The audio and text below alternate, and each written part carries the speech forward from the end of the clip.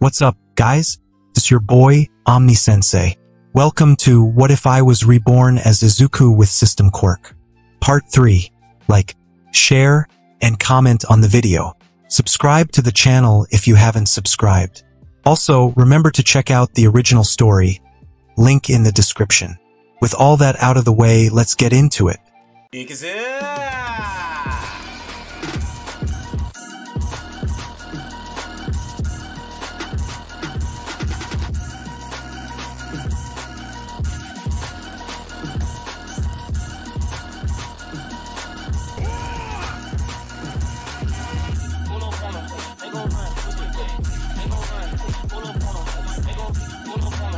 Without waiting for anyone to respond, the bunny-eared woman, Mirko, focused her gaze on IZUKU, asking, "So, you're the brat who wants to be my intern?"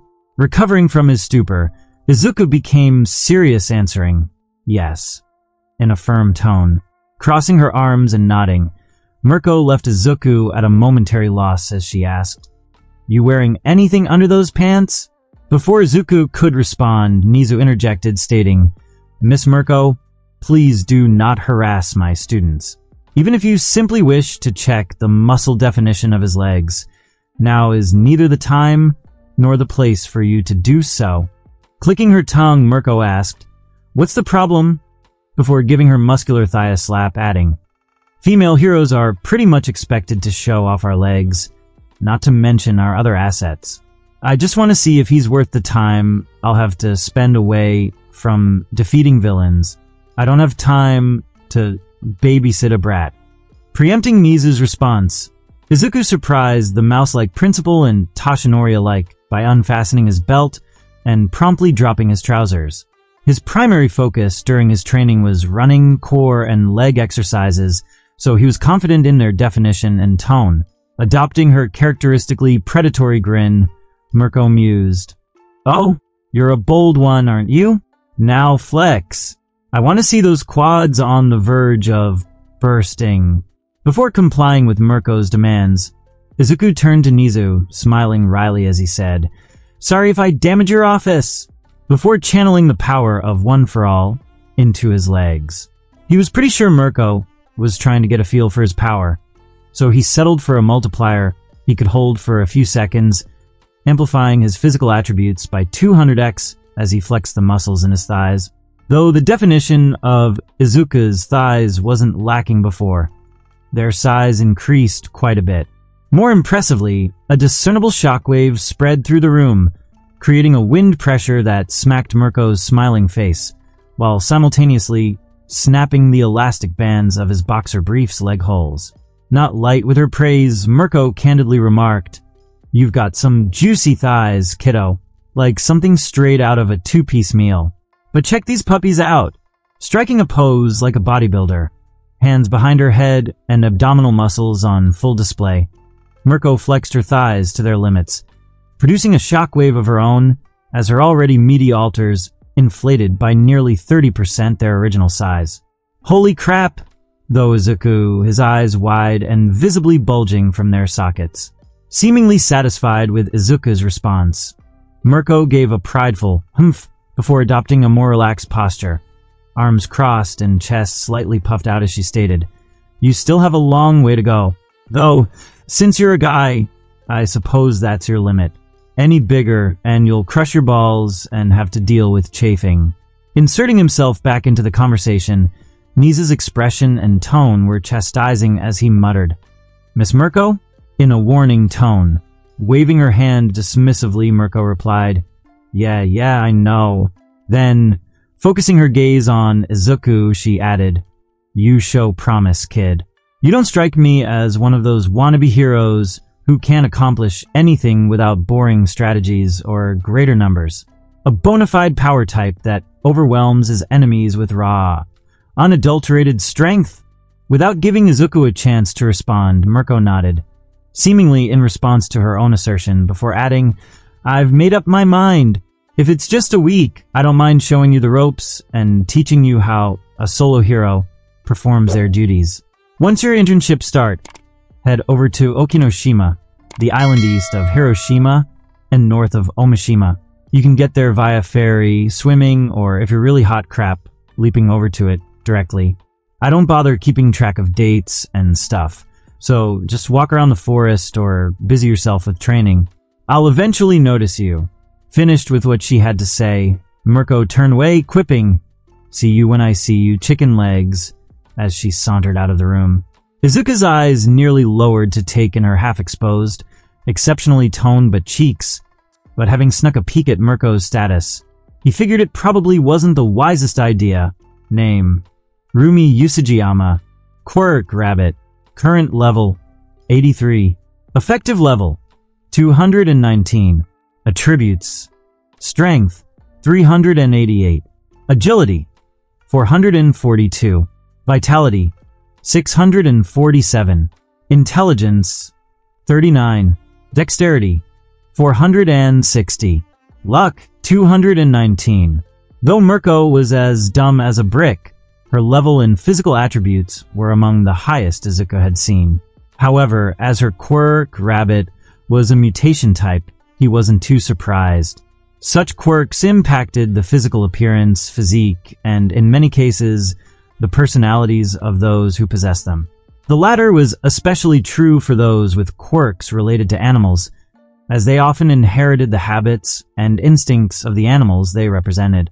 As he was focused on the information about Mirko's rabbit quirk, Izuku didn't hear the principal calling out to him until Tashinori placed a hand on his shoulder saying, "You should probably pull up your trousers," with an awkward smile on his face, with one of Nizu's surprises being that they had already contacted his mother and had a professional moving company relocate all their stuff.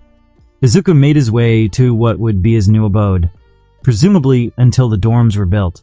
Staring up at the modern two-story villa the school and prepared for him and his mother, Izuku couldn't help thinking, that beautiful little chimera is way too awesome.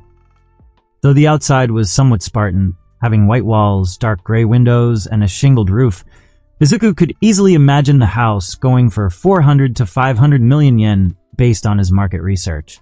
The total flooring area came out to around 340 square meters, but if he included the garage-like workshop Nizu had prepared for him, it was closer to 400. Resisting the urge to check out the workshop immediately, Izuku pressed his hand to the biometric scanner next to the front door. UA recorded the biometric data of each of its students for a variety of reasons, so Izuku's profile was already saved to the house's state-of-the-art security system. Thus, after a second or two had passed, Izuku's excellent hearing let him pick up on a series of mechanical clicks, followed by the front door sliding open with a hissing sound. When he inspected the door's profile, it was at least 8 centimeters thick and had at least 6 layers. Also, much like a vault, instead of a simple latch, it had several thick bars that protruded from the top and bottom of the door, fixing it in place when closed. Before Izuku could finish investigating the building's security, the sound of someone running reached his ears, followed by his mother flying down the stairs, shouting, "Izuku-chan, look at our new home!" with tears and a bit of snot streaming down her face. After Izuku's rejection, the effort Inko put into her yoga and calisthenics had diminished. She still exercised for around 20 minutes each day, but she had become noticeably plumper, particularly around her butt and thighs. It was impossible to call her fat. Rather, as she snuggled against him and gave him a big hug, Izuku was briefly reminded of Toru. Suppressing that notion before an accident could occur, Izuku returned his mother's embrace, giving her a firm squeeze and patting her back a few times before loosening his hold. She continued embracing him for a while longer, but after calming down, she abruptly became excited before dragging him around for a house tour. This included a large living room, a restaurant-quality kitchen, a small laundry room, an onsen-like bath for bedrooms, 3 bathrooms, a loft, an in-ground pantry that led to a panic room, and, of course, Izuku's private workshop, rigged with enough state-of-the-art equipment that May would probably try to sneak her name into the Midoriya family register. With school being closed the day after the sports festival, Izuku had nothing to do but lounge about. Nizu had given him a glimpse of the funds he had access to, assets exceeding 10 trillion yen, so he no longer had any need to earn money. Rather, if his net worth were made public, he would be one of the richest people in the world. 10 trillion yen was equivalent to 77 billion USD. So unless he began spending like a madman or made some extremely terrible investments, he couldn't even put a dent in the interest he was collecting. As IZUKU was pondering making a few anonymous donations to some in-need charities, his phone vibrated.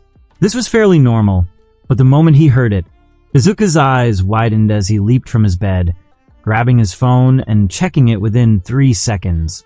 Seeing several messages asking where he was, a wry smile developed across IZUKU's face as he remembered his promise to celebrate with his classmates. The various surprises Nizu had given him the day before, not to mention his very peculiar meeting with Mirko, had caused him to forget. However, before hopping in the shower, washing up, and getting dressed, IZUKU's eyes gleamed as he noticed the DMs from Toru, complete with a little paper clip icon that denoted she had sent him an attachment. Feeling a knot form in his throat, IZUKU swallowed it down before opening the message with a fair amount of expectation. To his surprise, instead of an image, the attached file had an MP4 extension. In other words, it was a video. Staring intently at his screen, IZUKU scanned his fingerprint and waited for the video to load. Once it had, the familiar sight of Toru's pink room came into view, specifically focused on her bed. More noticeable, however, was the lingerie floating atop it, an incredibly racy set of white lace that looked like something a girl would wear during their honeymoon, complete with a garter belt and stockings to highlight Toru's legs. "Are you watching this, IZUKU?" asked the Toru from the video, prompting IZUKU to lower the volume of his phone as a precaution.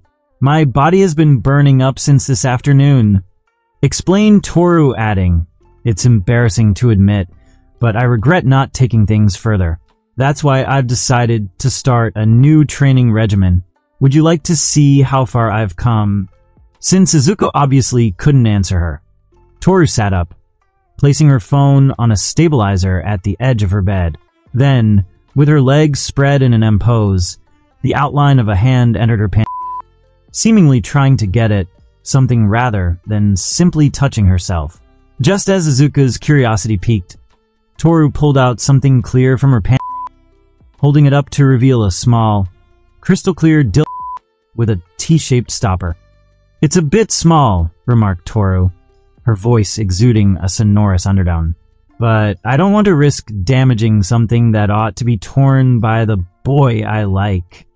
Though it was difficult to determine exactly what she was doing, IZUKU imagined Toru had brought the dildo up to her lips as the top half abruptly disappeared.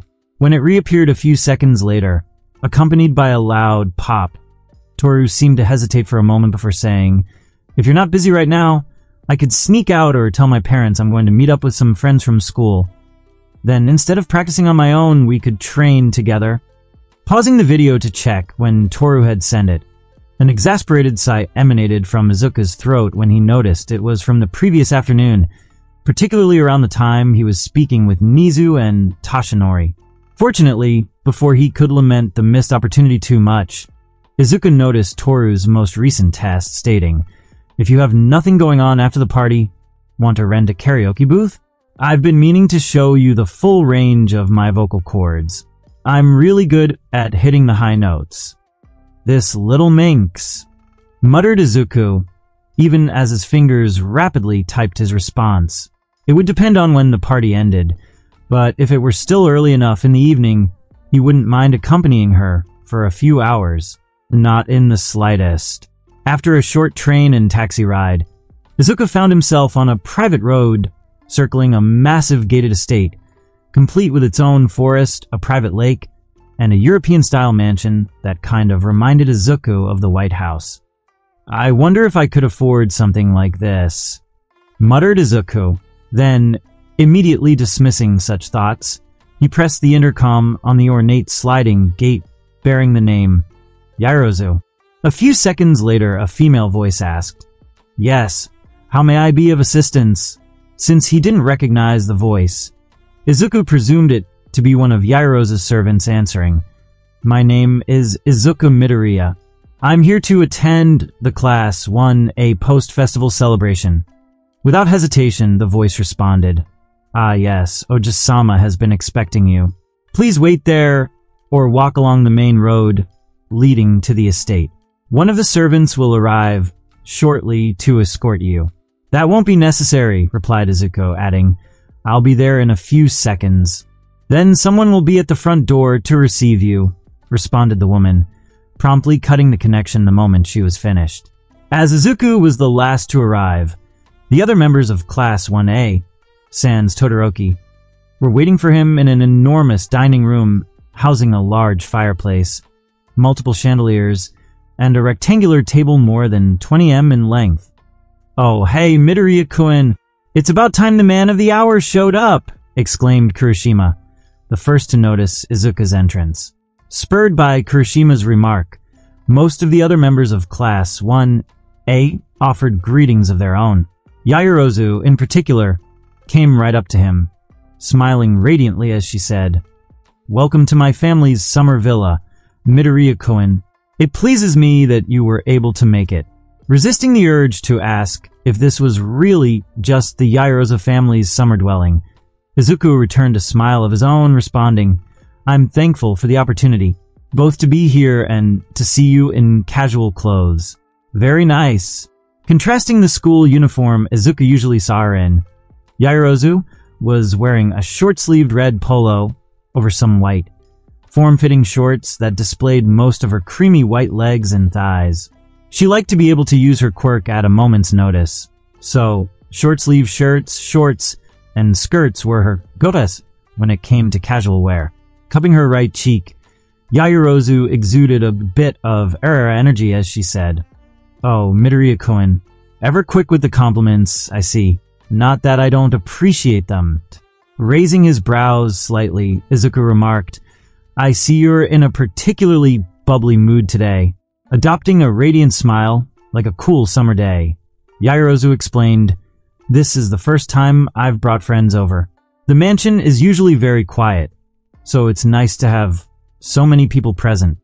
As her grandfather was part of Island's board of directors, and her parents were constantly traveling around the world to support various humanitarian efforts, Yaoyorozu often lived alone. She wouldn't describe herself as lonely, as there were servants and aides to tend to her every need, but she couldn't help being happy to have friends over. So much so that she seemed to be exuding a subtle yet incredibly bouncy glow. With the celebration wrapping up around 5 p.m., and the return trip taking around half an hour, Izuku and Toru were, unfortunately, unable to go out for karaoke. They also lived in different directions, so when Yaoyorozu was preparing cabs for everyone to return, Izuku ended up sharing a ride with Achiko. She lived in a rent-free apartment provided by the school for low-income students, so she lived fairly close to the campus, only a single train stop away. As the cabs Yaoyorozu rented were all luxury shuttles, black, armor-plated limousines, Achiko was visibly nervous as she sat across from Izuku, awkwardly pointing out, I knew Yaoyorozu-sen was super rich, but knowing something is quite a bit different from experiencing it directly. I never thought I'd have the chance to try caviar during a celebration with classmates. Hearing Achiko's comment, the thought of annulling her family's debts briefly appeared in Izuku's mind.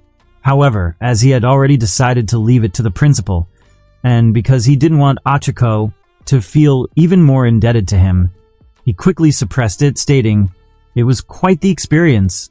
Though, if I'm being honest, I would rather live in a medium-sized home with my family than some mansion. Unless they're a pro, no person needs a private tennis court. Regaining her usually bubbly smile, Achiko replied, I know, right? It all seems so extra.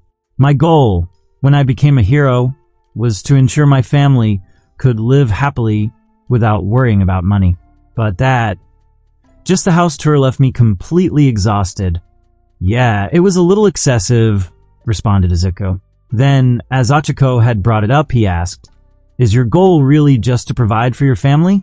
If that's the case, you could probably make more money as an assistant researcher on Island than a pro hero.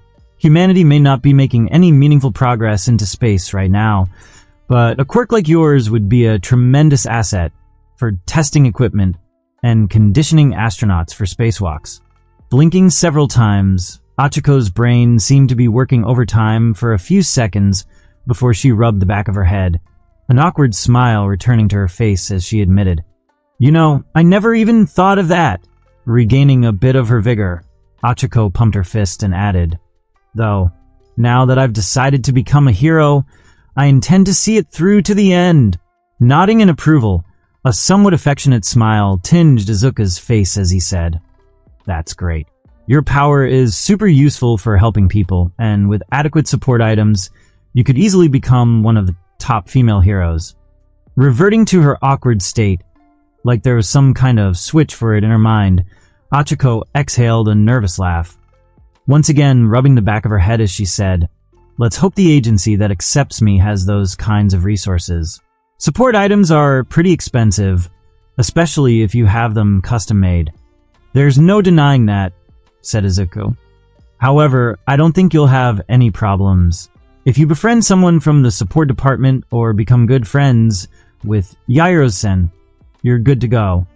Though he was tempted to point out that she could also join the agency he intended to create, Izuku left that for a later date. Achiko was one of the girls crushing on him the hardest, so if he suddenly asked if she wanted to be a part of his future team, it would presumably become her entire motivation. In other words, if things didn't work out between them, it could derail her entire career. "I would be lying if I said I hadn't thought about it," admitted Achiko. "I just don't think I could take advantage of someone's friendship like that. If Yairo-san suddenly started gifting me expensive items or clothes, I think my brain might short-circuit." "I can totally see that," mused Izuku, exhaling a light chuckle as Achiko slightly puffed her cheeks. The latter had spent much of her life wanting nothing more than to ensure her family was happy and healthy, so money was more of a burden to her than something she genuinely desired. It just so happened that money was necessary to guarantee those two things, so, like most people living at or below the middle-class line, Achiko had no choice but to pursue it. Shifting the conversation in a beneficial direction for both of them, Izuku suggested, "How about this? Remember me mentioning having you help with the development of support items? If you help Mei-san and me with developing new equipment, we can provide you the prototypes for field testing. I'm thinking of creating a trademark in the future, so you could even become the brand's poster girl. You're certainly cute enough." With Izuku reminding her of their conversation the previous day, Achiko's thoughts began to meander. She was listening to what he was saying, but her primary concern was the agreement they had made. When she looked up Mirko costumes online, even the cheapest one cost more than 1,000,000 yen. Unless she settled for a cheap Halloween knockoff, she had no idea how she would afford one. "You still with me, Achiko-san?" asked Izuku, noticing the former's blank stare. Coming back to her senses, Achiko smiled awkwardly and replied, "Yeah, sorry about that. Izuku-kun, I got a little distracted. But yeah, if you think I'll be able to help, I'd be happy to lend my assistance. I don't know much about engineering or support items, but I'll do my best." Witnessing Achiko regain her vigor for the umpteenth time, Izuku's smile softened into an appreciative look. He also had a good idea why her mind had wandered, so he surprised her by saying, "I sent in the order for your Mirko outfit last night. I'm looking forward to seeing you try it on." Overcoming her initial confusion, Achiko's face began to turn red as she waved her hands in front of her and exclaimed, No. That wasn't a part of our agreement. I'm supposed to be rewarding you, not the other way around." Raising his brows, Izuku countered, "Are you kidding me? I get to see a cute girl wear a bunny outfit in private. That's an opportunity some would pay an arm and a leg for." Preempting Achiko's response, Izuku added, "Don't get too excited. To be honest, I actually bought multiple versions of the outfit since I didn't know which would fit you. If any of the other girls in our class are foolish enough to make a wager with me, I was planning to distribute them over time. Who knows, maybe a day will come when I get to see everyone in a bunny girl costume. Ha ha ha ha. Adopting a somewhat accusatory, pouty expression, Achiko narrowed her eyes at Izuku and asked, "You really like Mirko-san, don't you, Izuku-kun?" Shrugging his shoulders, Izuku admitted, "Well, she is my favorite pro-heroine. It would be significantly stranger if I didn't." "Then if she offers you an internship, will you accept it?" asked Achiko. Since it wasn't something he could keep a secret, Izuku revealed, "She has, and I already have." Blinking in surprise, Achiko needed a moment to process Izuku's words before asking, "Wait, seriously? But isn't Mirko super famous for being a solo hero? As far as I'm aware, she doesn't even have an agency. How are you supposed to intern with her?" "Who knows?" answered Izuku. "She approached me after the sports festival and asked if I wanted to intern with her, so I accepted without hesitation. As for what I'll be doing for the internship, she said she was going to show me the ropes of being a solo hero." With Izuku being the winner of the sports festival, Achiko wasn't too surprised to learn a hero had approached him directly. She did, however, feel a peculiar sense of urgency. She doubted anything would happen, but with Mirko being Izuku's favorite heroine, the chances weren't zero that something might. Catching Izuku a little off guard, Achiko abruptly asked, "Do you mind if I sit next to you?" Without actually waiting for Izuku to respond, Achiko moved from her seat and plopped down next to him with zero distance between them. There was space for up to 5 people on the long leather seat, but she elected to sit right next to him, a faint blush coloring her cheeks as she gazed up at him and asked, "How soon until the costume arrives?" Though he hadn't actually placed the order yet, Izuku confidently replied, "It should arrive sometime tonight or tomorrow morning." Any competent support company had priority and overnight shipping, so if he forked over an additional fee, Izuku was certain they could get it to him within a few hours. Adopting a broad smile, Achiko said, "Then it's settled. Unless you have something better to do, bring them to school, and then we can go over to my place to try them on. I'm worried you'll think the costume looks dumb on me after you spend time with the actual Mirko, so this is the best time to try it out." Without hesitation, Izuku replied, "Sounds good to me. But I am a little curious about something." Tilting her head to the side, Achiko asked, "What is it?" with an innocent look. Turning his face to meet Achiko's gaze completely, Izuku's smile gained a hint of playfulness as he asked, "Did you really need to sit next to me to say this?" Instead of answering Izuku's question, Achiko adopted an expression akin to an abandoned puppy as she asked, "Can I not sit next to you?"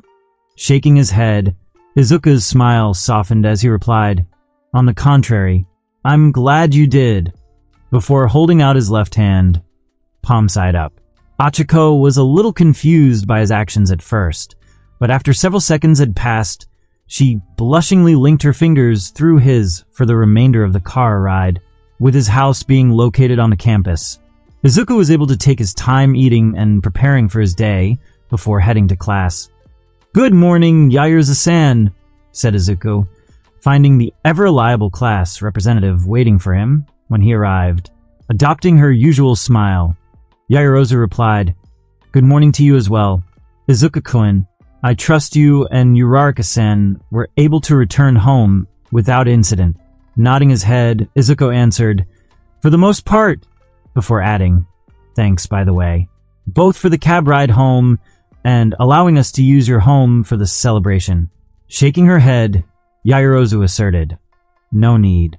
Even if I weren't the class representative, I would have opened my home to everyone. Since I am, it was only natural to suggest hosting the party there." Offering a second nod, Izuku made a few more comments before he and Yairza began preparing for homeroom. There wasn't much to do, as they were returning from an extended break, but it never hurt to stay on top of things. With morning classes passing without incident, Izuku was seated with the boys from his class, discussing the upcoming internships, when Kaminari, as usual, changed the subject to the girls, remarking, "Say, Midoriya-kun, I noticed you sitting at the girls' table during the sports festival's lunch break. Seriously, man, how are you on such good terms with them?" When Mineta and I asked if we could eat together, They practically chased us away. We've been over this, replied Izuku. I haven't done anything special to win them over, so there's nothing much I can say. As for you and Mineta-kun, your problem is that you're too eager and openly perverted. If it had anything to do with our looks, you'd be fairly popular. Come on, man. There has to be more to it than that, asserted Kaminari. You're clearly doing something right, so share your wisdom with the rest of us single dogs. With nearly everyone's attention focused on him, Izuku closed his eyes and exhaled a faint sigh before reasserting, I don't have any secrets, but if you want my advice on relationships, I can share it. Leaning forward with his elbows on the table, Kaminari remarked, Now we're talking, with great anticipation. Resisting the urge to roll his eyes, Izuku explained, Any lasting, or, at the very least, meaningful relationship is built atop a foundation of friendship. As for the actual building blocks, a healthy relationship requires passion, shared interests, and security. If you only look at women and think, man, she's cute, I really want to date her, you're already undermining yourself. While attraction is important, if you lack a shared interest or can't provide for one another's mental, physical, and emotional needs, the relationship is doomed to fail. Staring directly at Kaminari, Izuku added, Your problem is you only care about being in a relationship, not its quality. That, combined with the fact you act like a pervert, makes you seem unreliable and self-centered. Most girls seek partners that can provide for or support them emotionally. Keep thinking about your own wants and needs, and even if you get a girlfriend, they won't be with you long. Scratching his head, Kaminari's expression became somewhat awkward as he said, Damn, Midoriya-kun, that's harsh. I appreciate the advice, but you don't hold back, do you? Shrugging his shoulders, Izuku replied, What did you expect? I mean, we are students of UA, giving it our all, and then going even further beyond is kind of our whole shtick. Plus Ultra and all that. Before Kaminari could respond to his words, Izuku looked around the table adding, I'm not some love guru, but if you ever need my advice, feel free to ask. I can at least give it to you straight. Responding to Izuku's provocation, Mineta, with a somewhat resentful look on his face, said, It would be easier if you just told us what the girls liked. You spend so much time with them. You must know something that could be useful to the rest of us. Resisting the urge to tell Mineta to shoo off, Izuku just shook his head, maintaining a relaxed smile as he replied, Learning about the person you like and getting to know them personally is part of becoming friends with them. If you stop staring at the girls as objects of desire and start treating them as potential friends, everything becomes much easier. Deciding he had had enough of talking about the girls, Izuku shifted his attention to Tokoyami saying, Anyways, Tokoyami-kun, you said you got a referral from the number 3 hero Hawks, right? That's awesome, man. Based on what I heard, Hawks is one of the most efficient heroes in the biz. He rarely leaves his patrol area, but things are super peaceful there thanks to his presence. Nodding his crow-like head, Tokoyami replied, Indeed. I was honestly a little surprised since I suffered such a crushing defeat in the tournament. I just hope I'll be able to live up to his expectations. Returning a nod of his own, Izuku asserted, You'll be fine. Your Quirk is one of the most versatile in the entire class. Just being able to fly gives you a massive advantage over most people. So once you master wearing your dark shadow as a veil, you'll become a lot stronger. I appreciate the vote of confidence, replied Tokoyami, his beak forming a smile as he added, If you had not encouraged me to delve deeper into the abyss, I might never have realized my full potential. Waving his hand in front of his face, Izuku refuted Tokoyami's words, assuring him he would have reached a similar conclusion in time. Then, as was often the case when he spent time with the boys in his class, Izuku passed the lunch break talking about how each of them, himself included, could improve. With the bell ringing to announce the start of afternoon classes, Aizawa arrived in the classroom with his usual deadpan expression and haggard appearance. Everyone fell silent as he entered, remaining that way until he reached the podium at the front of the room, revealing, There will be no training this afternoon. Instead, in preparation for your internships, you will be choosing hero names. Hearing that they would finally be choosing their hero names, everyone in the class became excited. Well, almost everyone. IZUKU still hadn't come up with a hero name he was satisfied with, so his enthusiasm was lacking compared to his classmates. Fortunately, he knew what came next, so the smile on his face was genuine.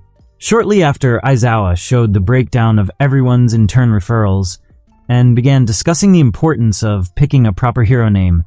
The door to the classroom slid open, followed by the appearance of Midnight shouting, "Because if you fail to pick a proper name, it'll be hell from then on," contrasting the excitement of the other boys in class.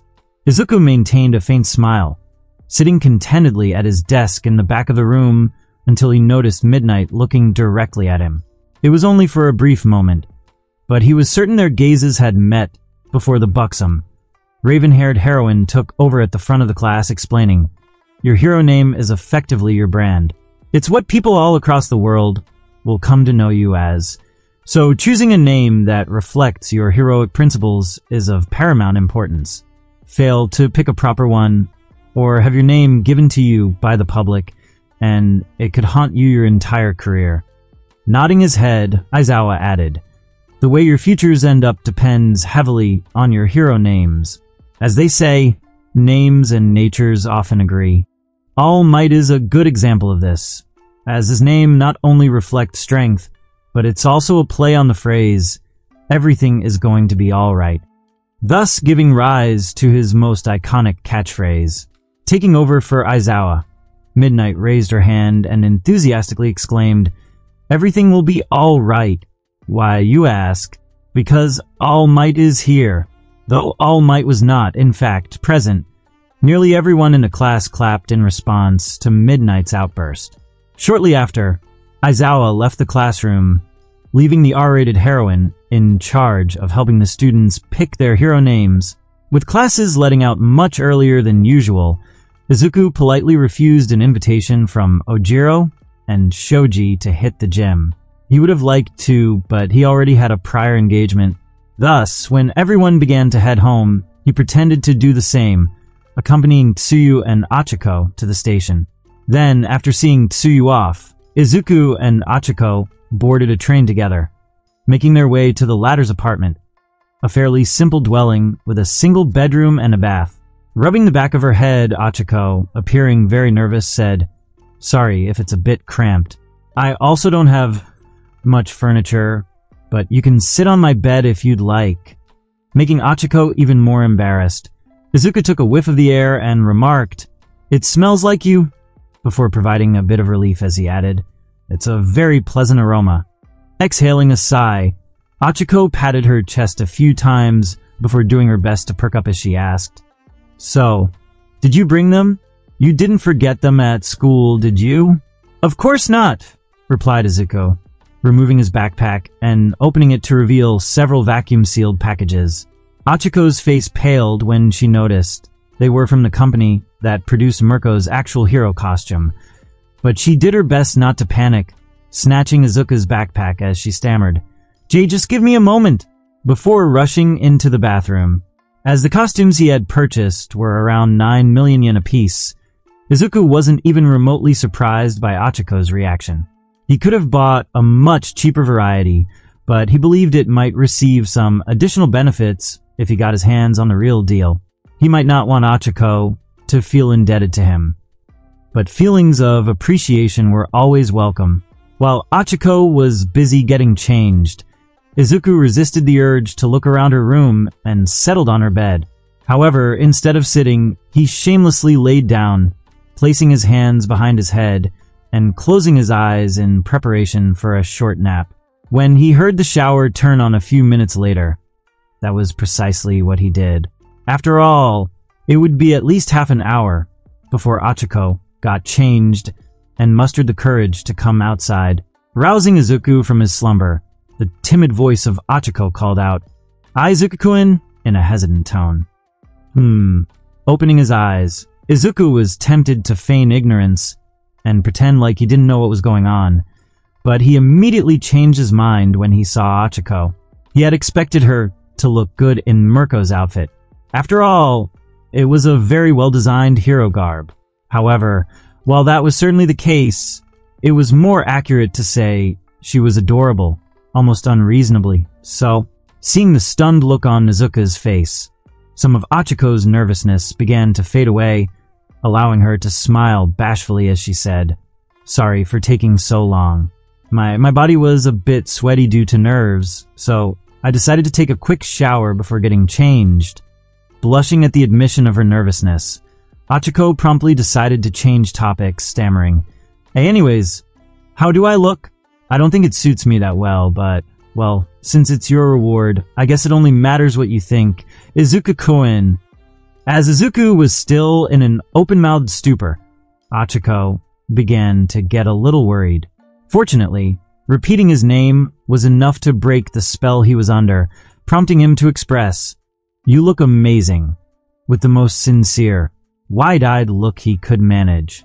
Then, as important things were best repeated, he added, "Like really, really amazing, it's almost ridiculous." Not expecting such heavy praise, Achiko's face became redder each time Izuku called her amazing. She was still super embarrassed to be wearing such a tight and revealing costume, but she was happy to have gone through with it. It made what came next much easier. "So, what now?" asked Achiko. "I put it on, but it doesn't feel like much of a reward if that's all I do. Should I do some poses or something?" Shaking his head, Izuku answered, "The terms of our wager were that you wore it. That's it. If I start making additional requests, I'd be overstepping my bounds." Adopting a faint smile, Izuku added, "Though if you want to pose, I'm certainly not going to close my eyes and look away. Rather, I doubt I'd be able to take my eyes off you." "I see," replied Achiko, pressing the tips of her fingers together, as she often did when she was nervous. "Then, how about this?" asked Achiko, striking a cutesy pose with her hands held to resemble the ears of a rabbit. The outfit included a bunny-eared headband, but that didn't mean her actions were any less cute. Instead of saying anything, Izuku just smiled and observed Achiko with interest. He suspected she had ulterior motives behind inviting him to her apartment, but as he had made it clear he wasn't looking for a committed relationship, he wasn't entirely sure what she was thinking. He doubted she had the same nature as Toru, but there was a saying that the quieter a girl was in public, the louder she was in the bedroom. Seeing Izuku just staring at her from her bed, lying on it as if it belonged to him, Achiko's nervousness slowly gave way to frustration. She wasn't sure how she wanted things to develop, but she thought Izuku would be a little more aggressive. She had even prepared herself for some rather risque requests, including light petting, but it was starting to look like he had no intention of doing anything but observing. After failing to get a rise, even after striking a pose that showed off her butt and the tiny white tail above it, Achiko surprised Izuku by stamping her foot and exclaiming, "At least say something!" feigning that he was blinking black to awareness. An awkward smile adorned Izuku's face as he sat up, rubbing the back of his head as he excused, "Sorry, Achiko-san, I was so taken by how adorable you were that my brain kind of shut off." Oh, I see," replied Achiko, regaining a bit of her earlier timidity as a somewhat silly smile developed across her face. She still felt vexed, but no girl hated being called cute, at least not when it was coming from the boy they liked.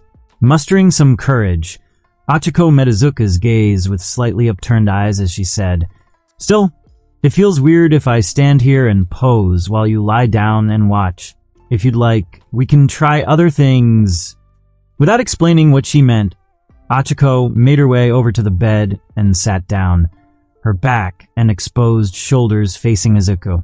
Then, after a moment of extreme tension, she looked over her shoulder with a fierce red face and said, I could try acting like your pet rabbit," in a faint, nearly inaudible tone. As he was genuinely too dazed to respond, Izuku and Achiko just stared at each other for several seconds before the latter, seeming interpreting his silence as consent, abruptly laid back across his lap. staring up at him as she said, "Pet me," in a faint but resolute tone. Without any discernible hesitation, Izuku extended his left hand to caress Achiko's head, eliciting a narrow-eyed smile as he did so. She seemed to really enjoy having her hair stroked, but after a minute or two passed, she opened her eyes and softly asserted, "You don't have to focus on just my head, you know." Since the alternatives were Achiko's cheeks and everything below, Izuku hesitated for a split second before placing his right hand on her stomach. Achiko's body tensed as he did so, but instead of saying he had crossed the line, she closed her eyes and regained her smile. While gently stroking Achiko's hair and surprisingly toned abdomen, Izuku thought to himself, "I think I'm starting to understand what kind of girl Achiko is. She clearly enjoys being pampered, so the real question is she also the type that will use this as an excuse to return the favor? It sure seems like something she'd do." Feeling a little emboldened, Izuku moved his hand further up Achiko's abdomen, his thumb and wrist grazing her boobs as he massaged her diaphragm. Her body tensed as he did so, but she didn't seem to mind it. Rather, with her eyes closed, face beet red, and a somewhat forced smile, she eventually said, "It's okay if you touch them." Since the only other things Achiko had two of were eyes, ears, hands, and feet, Izuku knew she was talking about her melons. Thus, after a brief moment of feigned hesitation, he gently cupped Achiko's left boob, remarking, "It's soft," as if it were his first time doing so. While keeping her eyes closed, Achiko exhaled an awkward type laugh. She was clearly very embarrassed, but much more than that, she didn't want things to end. After all, the further they went now, the easier many things would be in the future. With Achiko effectively allowing him to do as he pleased, Izuku bounced, jiggled, and gave each of her melons a few light squeezes. Unfortunately, as the material used to make heroine outfits were incredibly durable and high-end, he couldn't make out her nipples through the fabric. He had a pretty good idea of where they were based on Achiko's reactions, but he would have liked to tease them directly. After several minutes of apparent fumbling around, Achiko opened her eyes to reveal a faint glaze covered each of them, asking, "Do you like my melons, Izuku-kun?" Without hesitation, Izuku answered, "Absolutely. They have a borderline addictive softness, and I can feel your heartbeat through them. Thanks for letting me touch them, by the way. I held out some hope that I might be able to, but I never thought you'd actually let me." Blinking in surprise, Achiko asked, "Oh, you mean you wanted to touch my melons?" Smiling wryly, Izuku replied, "I mean, yeah, I am a guy after all. It would be stranger if I didn't want to touch them." Piggybacking off of Izuku's words, Achiko steeled herself as she asked, "Then there must be other things you want to touch, right? You are a boy. After all, I'm sure you have a similar interest in butts and thighs." Instead of denying it, Izuku maintained his smile as he remarked, "Well, Mirko is my favorite heroine." Though she didn't appreciate Izuku suddenly mentioning Mirko's name, Achiko chose to ignore it as she sat up, suggesting, "Then, how about a change in position? I could try sitting in your lap, or I could use my quirk, and we could try cuddling in the air." "The latter sounds incredibly interesting," admitted Izuku. "However, if we take things any further, I'm not sure I'd be able to hold myself back." Seeing Izuku look away from her, staring at something in his lap, Achiko eventually followed his gaze. When she noticed what he was staring at, her already red face became crimson as she internally exclaimed, "Is that what that was?" while recalling the feeling of something hard against her back. "That's how it is," said Izuku. "I mean, you're a beautiful girl, Achiko-san, donning that outfit and letting me touch your melons. It would be weirder if I didn't have a reaction." As she wasn't exactly calm herself, Achiko didn't condemn Izuku or accuse him of being a pervert. Instead, she cupped her crimson cheeks, roughly massaging them with a strange, V-shaped smile on her face. It might have been indirectly, but the notion she had touched a boy's meat grinder was making her brain go crazy. Seeing Achiko abruptly start floating, Seemingly unaware that she had activated her quirk, Izuku's expression softened. The one thing he was still getting used to in his new life was how animated everyone was. He did his best to behave in a similar manner, but doing so made him cringe or caused him to suffer other forms of mental damage. Still, at times like this, he greatly appreciated that he had been transmigrated to a world of anime. Coming to her senses after bumping into her ceiling, Achiko muttered, "What? When did I activate my quirk?" before turning herself upright and negating its effects. Fortunately, when she looked over to Izuku, he didn't seem to mind. Instead, he had a gentle, what Achiko convinced herself was a loving smile on his face. At the very least, it compelled her heart to skip a beat.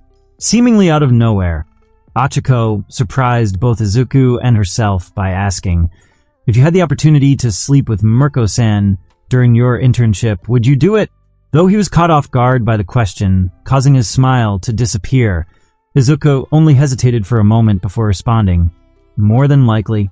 I mentioned this to Mina in the past, but I have a preference for passionate women who know what they want. That's the true reason Mirko is my favorite heroine. I'm more reserved, but she and I have very similar natures." Disregarding most of what Izuku had said, Achiko moved closer to the bed, her expression gaining a certain allure as she asked, "So, as long as a girl knows what they want, you're okay with them?" "It's not that simple," replied Izuku, adding, "Truth be told, I consider myself a hypocrite. I'm fiercely loyal when I'm in a committed relationship, but when I'm not, I'm more like a hungry wolf. The only reason I don't act on my feelings is that, more than anything else, I hate hurting the people around me, especially those I care about." Though she got the impression Izuku was trying to warn her, Achiko sat down on the edge of the bed, holding his gaze without saying anything. Her female intuition told her that something would happen when Izuku left for his internship. Izuku had a way of seating himself in the heart of every girl he interacted with, so if he and Mikro were left alone together, Achiko was certain a line would be crossed.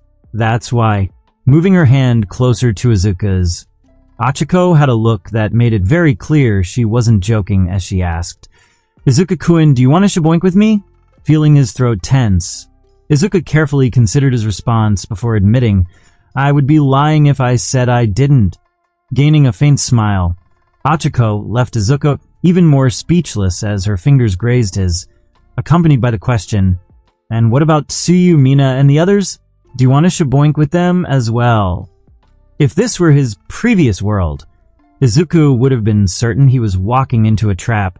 Instead, his mind raced to piece together a response that wouldn't make him look like a complete and utter scumbag.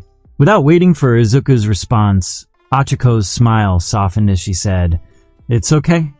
You don't have to lie or force yourself to try and come up with an excuse. I think most of the girls understand you aren't looking for a normal high school romance.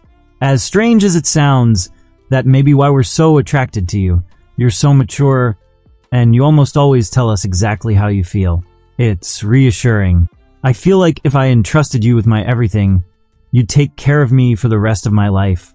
Regaining her serious expression, Achiko's voice was nearly a shout as she said, "That's why it's okay? Izuku-kun, if you really want to shaboink with me, I think we should just go ahead and do it. That way, I won't have any regrets. Even when I see you with another girl." Though he was tempted to ask how, exactly, shaboinking would leave her without regrets, Izuku's mind wasn't in a condition to ask questions or make witty remarks. All he could think was, is this really the world of My Hero Academia, or did I transmigrate into an eroge? Regaining his senses just as it looked like Achiko was about to pounce, Izuku lied through his teeth, stating, "I didn't bring any protection. Even if the chances of you getting pregnant are slim, we shouldn't be shaboinking without protection.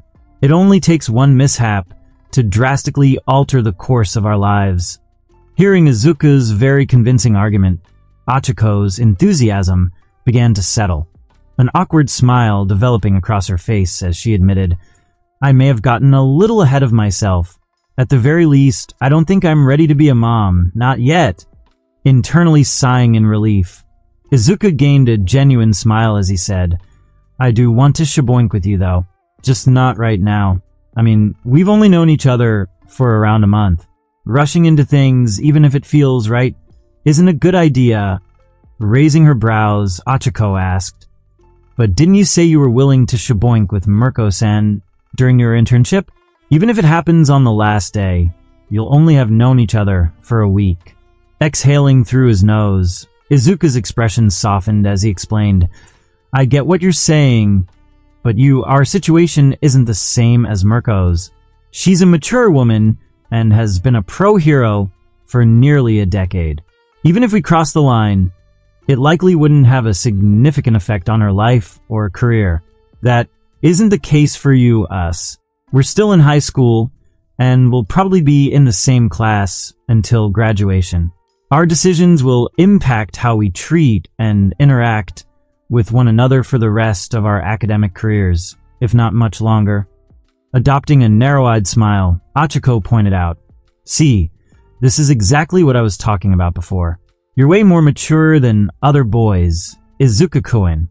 Even when you're backed into a corner, you never lose control and constantly think about the well-being of others. You may be a wolf at heart, but you have a strong pack mentality. Unable to refute Achiko's words, Izuku remained completely silent. As a result, Achiko felt encouraged to suggest, then, short of shaboinking, can we try everything that comes before? I know you're not looking for a girlfriend right now, but I really like you, Izuku-kun. It might be unfair to the other girls in our class, but I'd like to get ahead of them just a bit. Nodding his head, Izuku replied, Sure, but we should still take it slow. As I mentioned before, I wouldn't be able to restrain myself if I got too riled up. For now, we should focus on things like smooching and holding hands. If you want to do something more intimate, we could cuddle and explore each other's bodies. I certainly wouldn't mind getting my hands on your melons again. Then let's do that, replied Achiko. A happy smile plastered across her face. Now that she knew she and Izuku weren't going to shaboink, she felt strangely relieved. There were a few other emotions she couldn't fully describe, but she wasn't disappointed with how things developed. Rather, knowing Izuku could retain his reasoning, even when he had no reason to, Achiko felt she could trust him even more. Thus, when Izuku invited her to sit on his lap, resulting in something warm and very, very hard pressing against her. But Achiko just closed her eyes and entrusted her body to his care, relaxing her body and allowing Izuku to grope her chest as much as he pleased. After apologizing to his mom for his late return, Izuku plopped face first into his bed, mentally exhausted. He couldn't believe he had blue-balled himself, but seeing the earnestness in Achiko's gaze, he couldn't help but hesitate. A girl like her deserved a man who would pamper and take care of her every need, not some opportunistic bastard who only cared about getting his meat grinder wet. Maybe I should just drop out of the hero program and focus exclusively on developing one for all. I'm sure I could convince Tashinori and Nizuitsu for the best once All for One reveals himself. Though he didn't regret casting a wide net at the start of the school year, Izuku hadn't expected it to catch virtually every girl in his class. 1 or 2 he could handle. But having 6 different girls pining after him was a possibility he didn't consider. It didn't help that they were strangely okay with him targeting all of them. Hell, Mina and Toru were actively trying to help him woo the other girls. Not to mention Tashinori. This really might be a world based on an eroge, thought Izuku. It would explain why the goddess of reincarnation allowed me to select a system. I mean, it's not like I had any particular interest in the genre. If I did, I would have gone with something OP from the start. Presuming his speculation to be accurate, as it was the only thing that made sense, Izuku began organizing his thoughts around that possibility. Back when Mina had asked him if he was aiming for a harem, Izuku was being honest when he said it was a childish notion. He also didn't believe in two-timing, but if, on the off chance, multiple girls approached him with the idea of sharing, he wouldn't exactly be against it. At the very least, He didn't think a threesome was outside the realm of possibility. What the hell am I even thinking? Groaned IZUKU, albeit internally. At this rate, I'll become the very thing I hate. A piece of trash who only sees women as outlets for shadow-inking. If that's the case, I should just put a bullet between my brain right now. Seriously considering the notion, at least for 10 to 20 seconds, IZUKU eventually banished the thought. He may not value his own life, but there were a lot of people who did. There was also the fact he had taken on the burden of one for all. If he simply offed himself, millions, if not billions, of people would suffer as a result of his selfishness. Not to mention that his mother, Inko, would be completely devastated. Recalling the time when he had given Inko a massage, the notion that he was in an eroge became firmly cemented in IZUKU's mind. Inko may have been exceptionally lonely, but making a pass at her son wasn't normal. If he had crossed the line at that moment, the two of them would probably be shadow-inking right this instant. In the worst-case scenario, he may have even gotten her pregnant, transforming an exceptionally kind and caring woman into a deviant whose body and womb had been befouled by her own son. Feeling sick, IZUKU decided to head outside for some fresh air or cool his head in his workshop. The moment he stepped out of his room, the sound of a shower running tickled his ears, drawing his attention to his mother's bedroom door, opened just enough to let out a thin beam into the otherwise dark corridor. Someone is definitely messing with me, thought IZUKU, shifting his gaze to the ceiling and imagining himself looking through it to a realm far above the skies.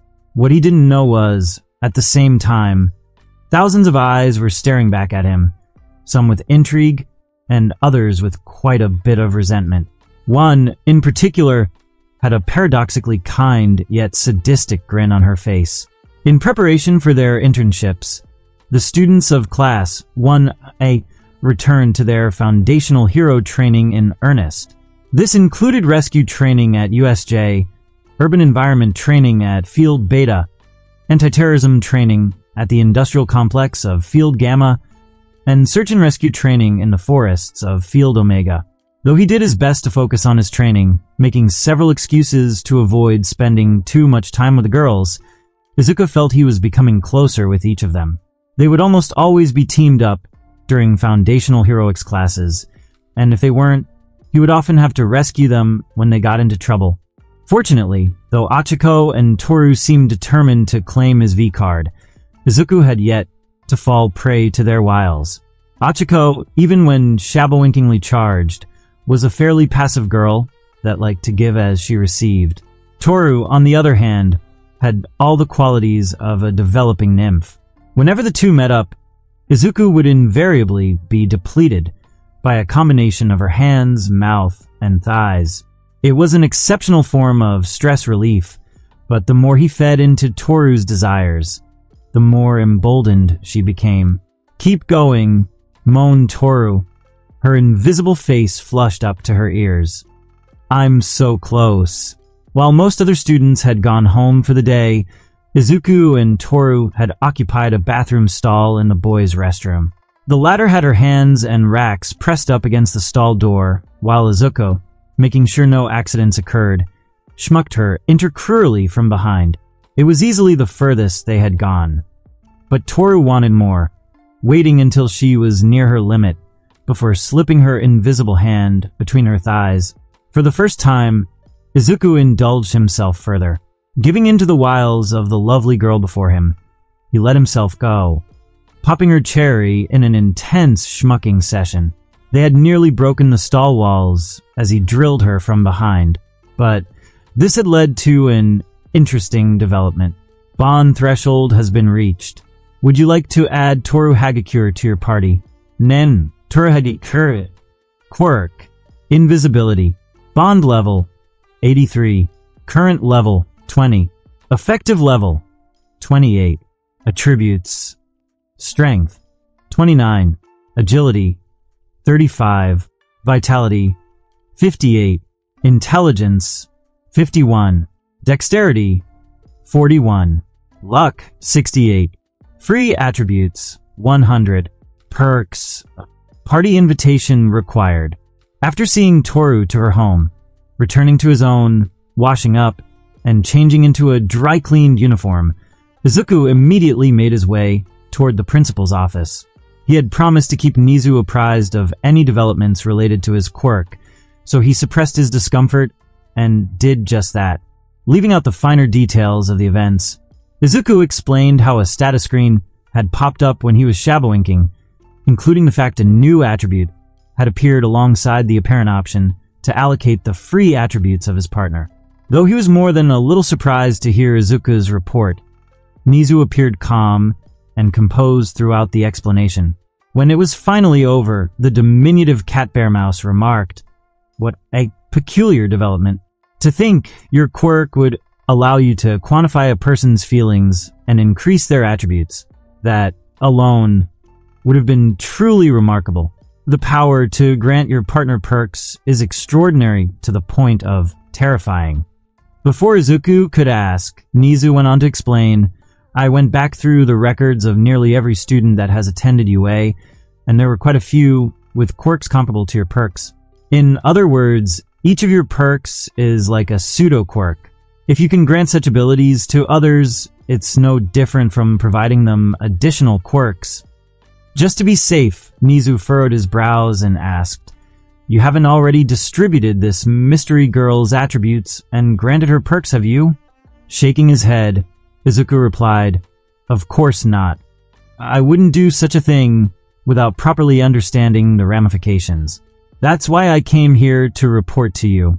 Breathing a sigh of relief, Nizu remarked, "That was a wise decision. If your abilities were somehow disclosed to the public, I can't imagine how many people would lobby to have your quirk properly analyzed. After all, at its core, it's an ability that could mass-produce geniuses and bestow quirks onto others, potentially even those without." As similar thoughts had already crossed his mind, IZUKU just gave a curt nod in response to Nizu's grim statement.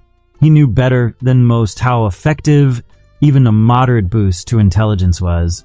If he boosted Toru's from 51 to 151, she would go from fairly average to one of the smartest people in the world. After all, even Mei, a genuine prodigy, only had 149. Lightening the mood a little bit, Nizu adopted a smile and said, "Still, I'm not going to prohibit you from using a power you were born with. So long as you have the other person's consent, it's fine to experiment a bit. Just keep a proper record and inform me if there are any crucial or concerning developments. I will do my best to help you resolve them." Returning a smile of his own, IZUKU replied, "Thank you, Principal Nizu.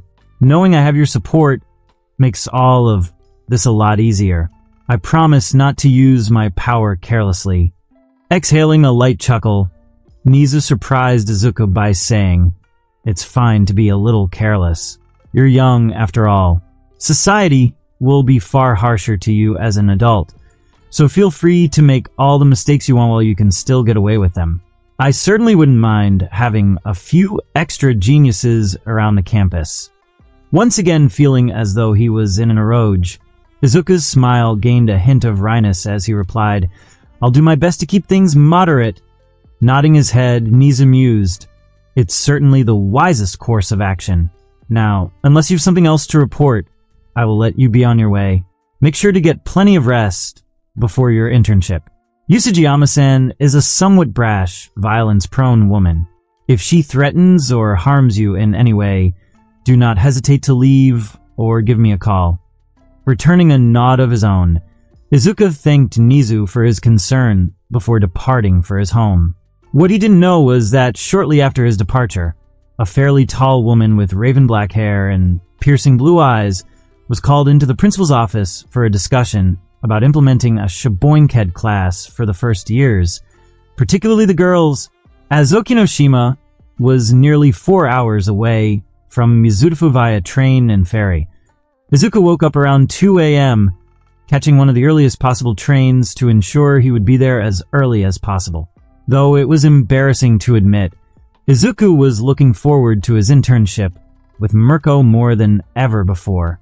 The reassurance given to him by the principal helped alleviate many of his concerns. Now, even if he did inadvertently knock up one of the girls, He didn't think it would be too big an issue. Rather, his mother would probably be delighted to have a grandchild or two to look after. With such thoughts in mind, IZUKU eventually found himself aboard a ferry at Tadanami Port. He originally intended to try and jump over directly, but the distance was nearly 4 kilometers.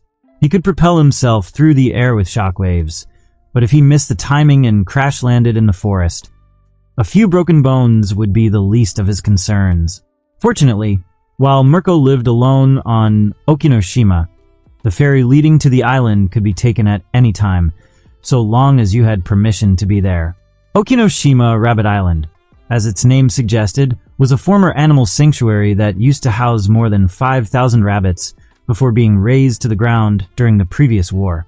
The forests and shrines had returned since then, but the native rabbit population had diminished considerably. IZUKU found it amusing that Mirko, the rabbit hero, had made the island her home, but he couldn't deny it suited her. After reaching the shore of Okinoshima, IZUKU asked the ferry captain if he knew where Mirko's residence was.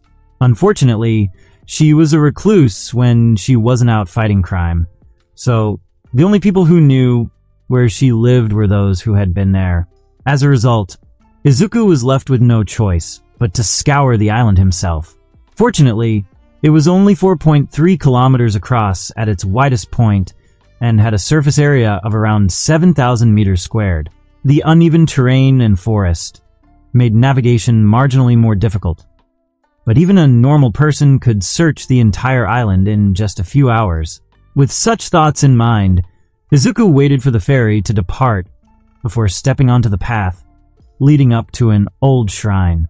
Before he even made it a few steps, however, a sound similar to a thundercrack reached his ears, followed by the hair on the back of his neck standing on end. Leaping to the side, IZUKU barely managed to avoid a meteoric strike from his petite yet exceptionally powerful assailant. Rising from the crater she had created, Mirko swept aside the bangs on the right side of her face, her expression a massive grin as she said, "Nice dodge, kid!" Awareness of one's surroundings is one of the most important things for a solo hero. Flexing the muscles in her thighs with enough force to push away the loose sand and gravel around her feet, Mirko added, "But the absolute most important thing for any hero to possess is raw power. Since you dared to accept my internship, your only options are to fight or run. Try the latter, and I'll chase your sorry, but all the way back to Mizudafu." Without waiting for IZUKU's response, Mirko charged toward him like a chocolate-colored lightning bolt.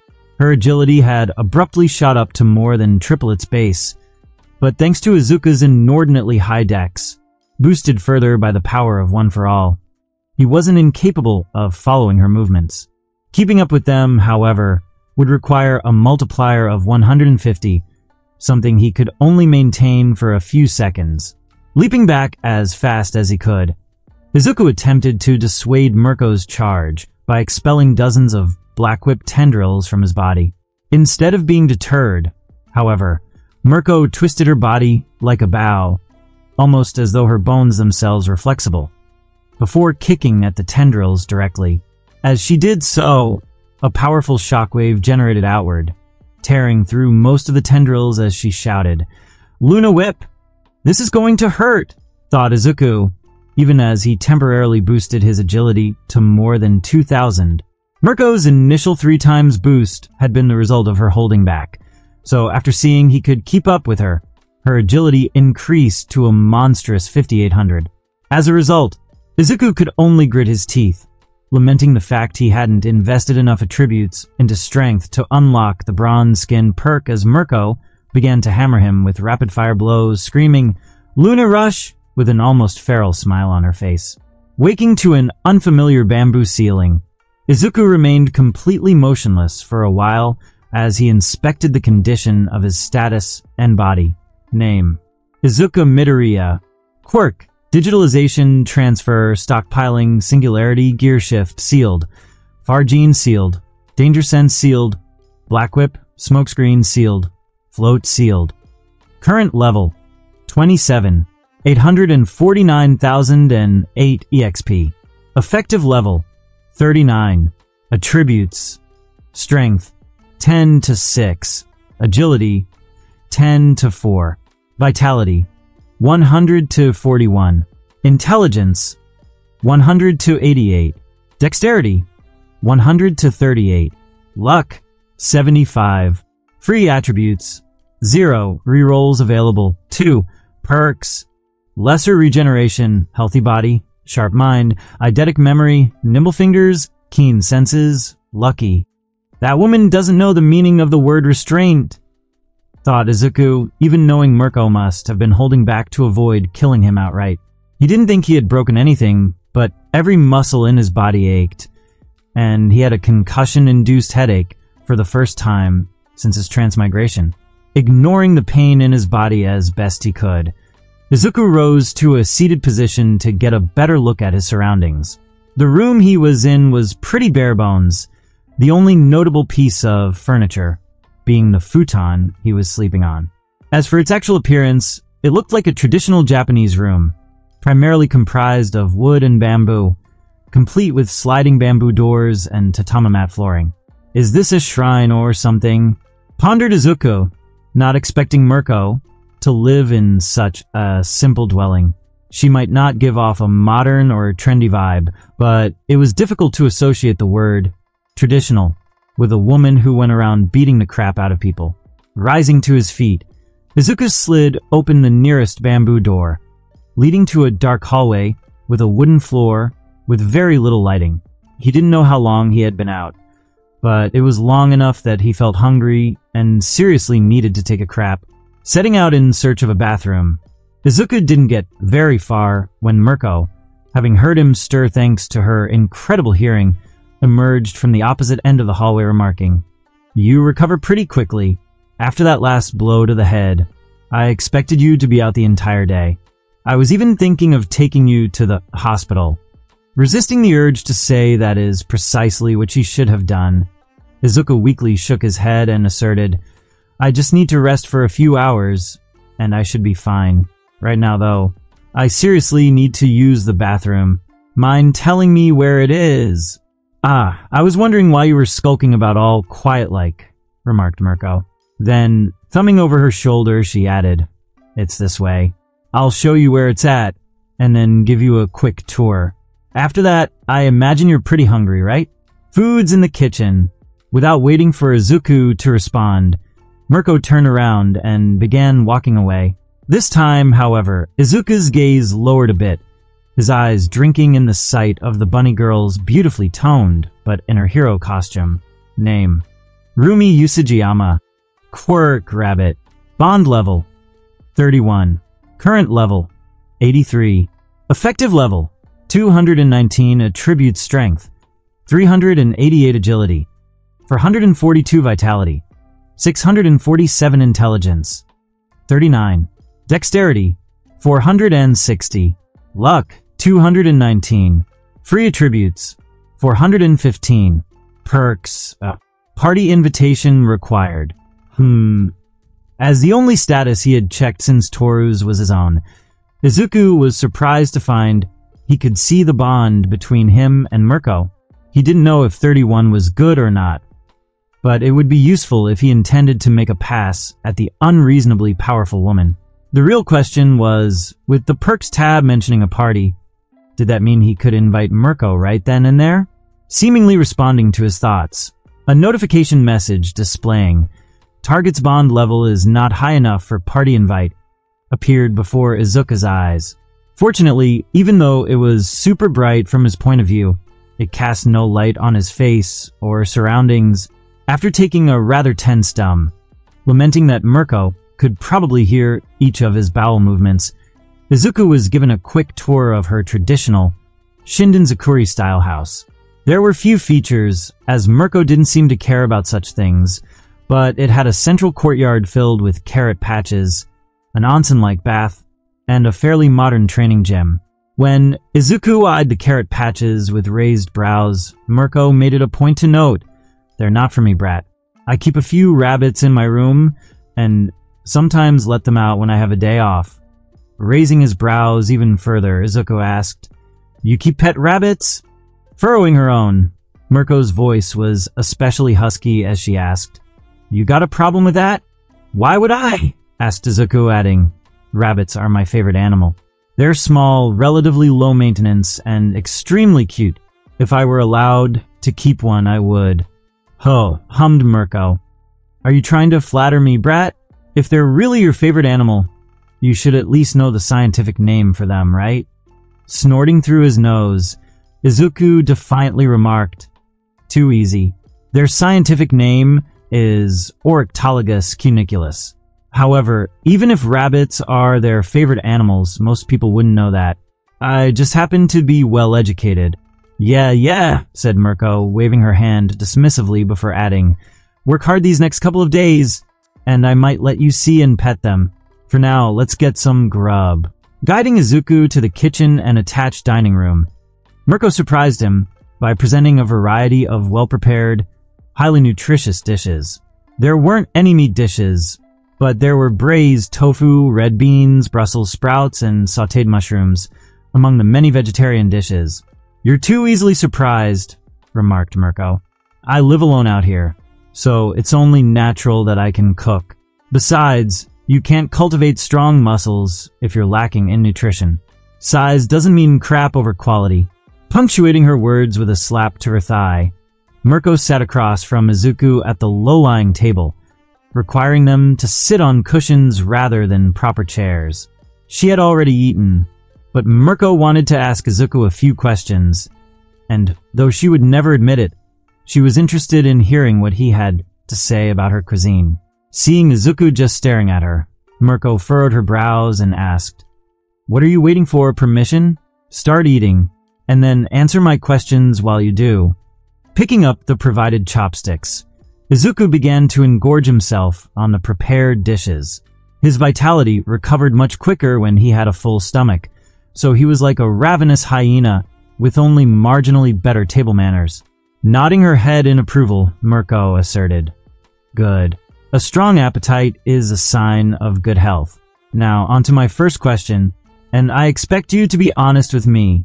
Swallowing the food in his mouth, IZUKU replied, "Go for it," before Mirko could ask her question.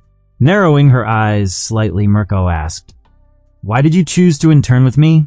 And don't give me some bull crap about it being because I asked you to. If I hadn't received that email from the principal, I wouldn't have known you existed. Even someone like me can understand he contacted me on your behalf." Instead of feigning surprise, IZUKU nodded a few times, remarking, "That sounds like something he'd do." As for why, well, the most straightforward way to explain it is that I'm one of the people All Might thinks would make a good successor as the symbol of peace. He and the principal are really close, so I've been receiving a ton of their support in secret. Raising her brows, Mirko asked, "If it's such a secret, why are you running your mouth?" Shrugging his shoulders, IZUKU casually replied, "You're the top-ranked pro-heroine and not much older than me. You're part of the generation that should have been the most affected by All Might's rise, so I doubt you'd do anything to undermine him. Besides, you told me to be honest. If I tried lying, my instincts tell me I would suffer quite a bit." Adopting a somewhat lazy posture with her cheek resting on the knuckles of her right hand, Mirko muttered, "Well, you're not wrong. Both about me being a fan of All Might and me being prepared to beat the crap out of you if you tried lying." Narrowing her eyes, Mirko added, "Anyways, you being one of All Might's proteges doesn't answer my question. Why did you come here?" "I think that's pretty obvious," replied IZUKU, scooping up a few mouthfuls of rice before admitting, "It's because you're super hot, and I believe our natures complement one another. We both like to kick crap, and as far as I can tell, we don't really care if we live to see tomorrow, so long as today is awesome." Not expecting such a straightforward answer, Mirko burst out laughing hard enough that she needed to cradle her stomach. More importantly, at least from IZUKU's perspective, her bond level increased to 54 in a single go. He didn't know if that was considered high, but it was markedly higher than 31. Having an Eroge-style system might not be so bad, thought IZUKU, ignoring Mirko's raucous laughter to shovel some more of her delicious food into his mouth. Gradually regaining her reason, Mirko exhaled a much softer chuckle as she remarked, "I haven't laughed like that in a while. You're a real cheeky brat, you know that? Pining after a woman, 11 years older than you? Have you ever even held a girl's hand before?" "I've done a lot more than that," revealed IZUKU, meeting Mirko's gaze as he asserted, "I ain't no cherry boy." Blinking in surprise, Mirko asked, "Seriously? Though, given how you act, I'm not too surprised. Girls are pretty weak to assertive and strong boys, and even I fell prey to similar types in middle and high school." Seeing IZUKU's brows furrow, a teasing smile developed across Mirko's face as she asked, "What? Disappointed that my cherry has already been popped? Man, you must be down bad." "Well, too bad for you, but I accumulated quite a bit of experience in middle and high school, though, to be fair, a lot of that can be attributed to my quirk. Since I possess all the qualities of a rabbit, I'm shabowinkingly charged by nature. Fortunately, I'm also an agonophiliac, so I get off more from fighting than shaboinkin these days." Raising her hands and shrugging in a gesture of mock helplessness, Mirko added, "Either way, I have no interest in some brat.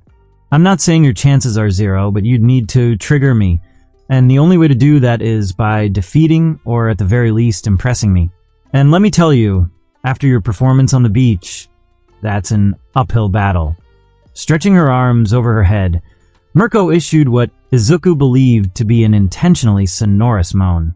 Then, with slightly narrowed eyes and a teasing smile, she remarked, "Well, I suppose there is another way you can get me riled up. Ever given a massage before?" "Quite a few times," replied IZUKU, his expression and tone a little flatter than usual. "In fact, I'm pretty good at it." Raising her brows, Mirko asked, "Is that so?" before adding, "Then lucky for you, my body is usually tense after returning from a patrol. If you can help me relax, I may reward you with a reach around. For a little boy like you, that should be plenty." With Mirko making a size gesture with her index finger and thumb, IZUKU's expression hardened as he raised both hands, spreading them about 20 centimeters apart as he said, "I am not a little boy." Blinking in genuine surprise, Mirko's expression was momentarily blank before a somewhat predatory smile developed across her face. If IZUKU wasn't lying, his chances of success had shot up quite a bit. If she knew IZUKU could help increase her strength, she might have pounced on him then and there. Name: Rumi Usujiyama. Quirk Rabbit. Bond level: 31 to 65. Current level: 83. Effective level: 219. Attributes: Strength: 388. Agility: 442. Vitality: 647. Intelligence: 39. Dexterity: 460. Luck: 219. Free attributes: 415. Perks: Party invitation required. "Wait, I'm not going with you?" asked IZUKU, standing outside Mirko's house as she prepared to go on her afternoon patrol. "Are you an idiot?" retorted Mirko. "I won't stop you if you want to try, but you're still injured after I kicked your butt this morning. Besides, you aren't even in your costume. Did I hit you so hard you went dumb in the brain?" Furrowing his brows slightly, IZUKU pointedly replied, "It won't even take me 5 minutes to get changed."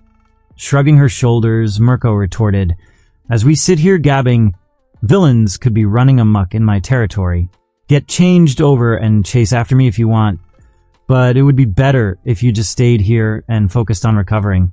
We're fighting again first thing tomorrow morning." Without waiting for IZUKU's response, Mirko abruptly squatted low before kicking off against the ground with tremendous force.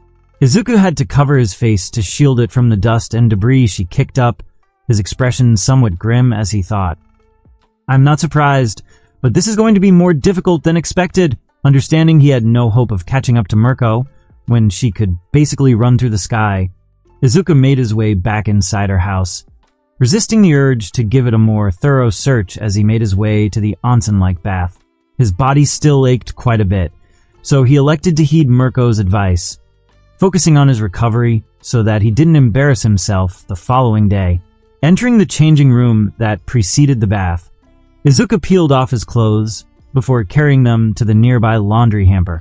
As he did so, a very racy pair of underwear came into view. At a glance, it resembled a thong made of lace, giving it a translucent quality that would doubtlessly look great against the backdrop of Mirko's bronzed skin. Right, she does live alone, thought IZUKU, placing his neatly folded laundry next to the hamper and pretending he hadn't seen Mirko's visibly worn underwear. A small part of him was tempted to pocket the probably fragrant garment, but he repressed it thoroughly as he made his way into the bath. Oh, hell yes, groaned IZUKU, sinking his body into the murky mineral waters of Mirko's artificial hot spring.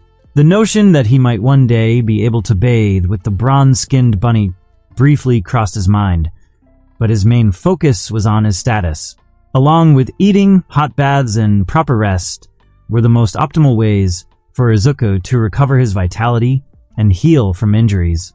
While bathing, IZUKU could literally see his vitality replenishing in real time, and as it did so too did his other attributes.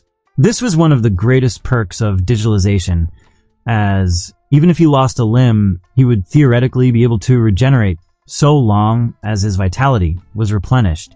At the very least, that's what the information in his mind professed. He had never actually tried it, for obvious reasons. Noticing his vitality increase beyond 100, ultimately settling on 102, IZUKU came to a grim realization. He knew there had to be training methods for each of the 6 attributes, but he had yet to personally verify the methods for intelligence and vitality, since he generally kept them higher than his other stats. Now, he knew exactly how to increase his vitality.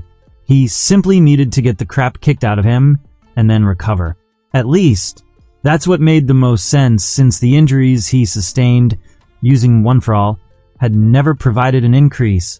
Well, at least I'll be able to grind some AP during my stay, thought IZUKU, simultaneously activating one of his rerolls to redistribute his stats.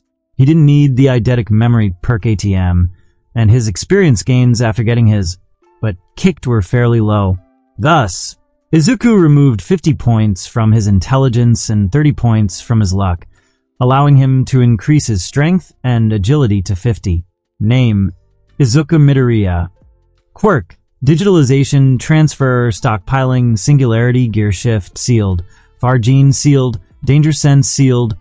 Black whip, smokescreen, sealed. Float, sealed. Current level: 27, 849,008 EXP. Effective level: 39. Attributes: strength, 10 to 50. Agility, 10 to 50. Vitality, 102 to 100. Intelligence, 100 to 50. Dexterity, 100. Luck, 75 to 47. 2 points from vitality. Free attributes, 0. Rerolls available, 1. Perks: bronze skin, fleet-footed, lesser regeneration, healthy body, sharp mind, nimble fingers, keen senses. That should do it, thought IZUKU. I would be able to boost nearly as much as before, but I should be able to take more of a beating if I muster the energy of One For All at the moment of impact. I'll just use this as an opportunity to hone my battle senses, as he couldn't imagine a way to defeat Mirko without going all out, at the potential cost of his life. IZUKU decided on the most pragmatic approach. If a single beating could net him 2 points in vitality, that meant he could gain upwards of 14 AP before the end of the week. This was much faster than his more orthodox training methods, but he was prepared to suffer a bit in the name of gains. Getting his butt kicked was a small price to pay for nearly 3 full levels in stats. A few hours after Mirko's departure, IZUKU heard a distant thud and felt a light tremor. Unsurprisingly, Mirko appeared a few minutes later, seeking him out directly. Seeing IZUKU in the middle of using her custom-made leg press, Mirko's brows perked up as she remarked, "Oh, already healthy enough to start training? Or is this your attempt at physical therapy?" locking the weights into place. IZUKU rose to his feet, giving Mirko a view of his well-defined chest and abdominal muscles as he replied, "Welcome back. And yeah, I've pretty much fully recovered. I'm ready for round 2 whenever you are." Though she snorted through her nose, Mirko narrowed her eyes, crossed her arms, and smiled as she said, "Training shirtless to try and rile me up isn't the worst approach. As for round 2, it'll have to wait until tomorrow morning. I might not have trouble kicking your butt, but I need time to cool down after a patrol. Besides, did you forget our previous arrangement? Or is it that you don't want to give me a massage?" Exhaling a scoff-like chuckle, IZUKU remarked, "I never knew you had a sense of humor. Only a complete idiot or a eunuch could refuse such an offer." Nodding her head in approval, Mirko half-turned, intending to leave the gym after remarking, "Good.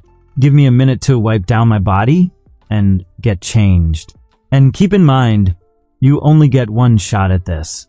If your skills are dog crap, the only thing you'll be comforting the remainder of your stay is yourself." Without waiting for IZUKU to respond, Mirko turned around and sauntered out of the gym. As for IZUKU, he just rolled his eyes and grabbed a towel to wipe his face. He wouldn't call himself a professional, but he was fairly confident in his massage skills.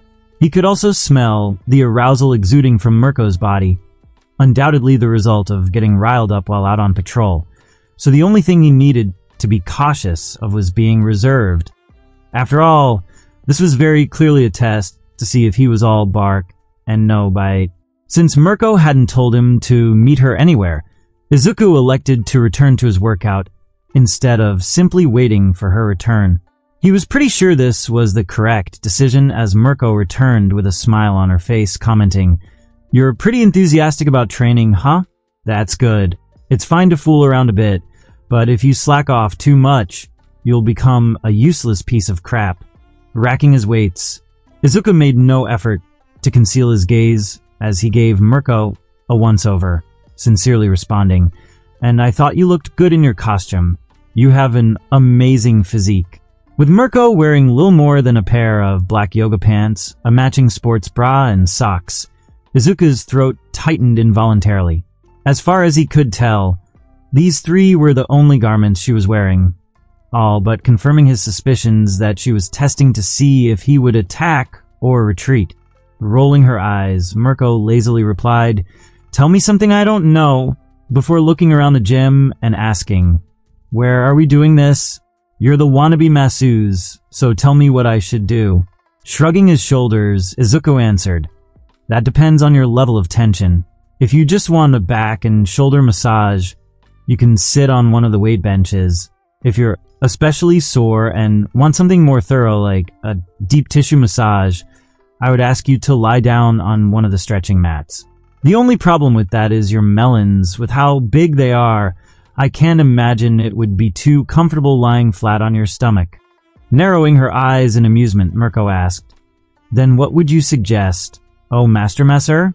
Without any hesitation, IZUKU replied, "Unless you have a massage table tucked away in a closet somewhere, your bed would probably be the best choice. The futon you lent me is the alternative." Though she maintained her smile, Mirko snorted through her nose and retorted, "And let you drink in my scent whenever you sleep? Nice try, kid, but we're using my bed."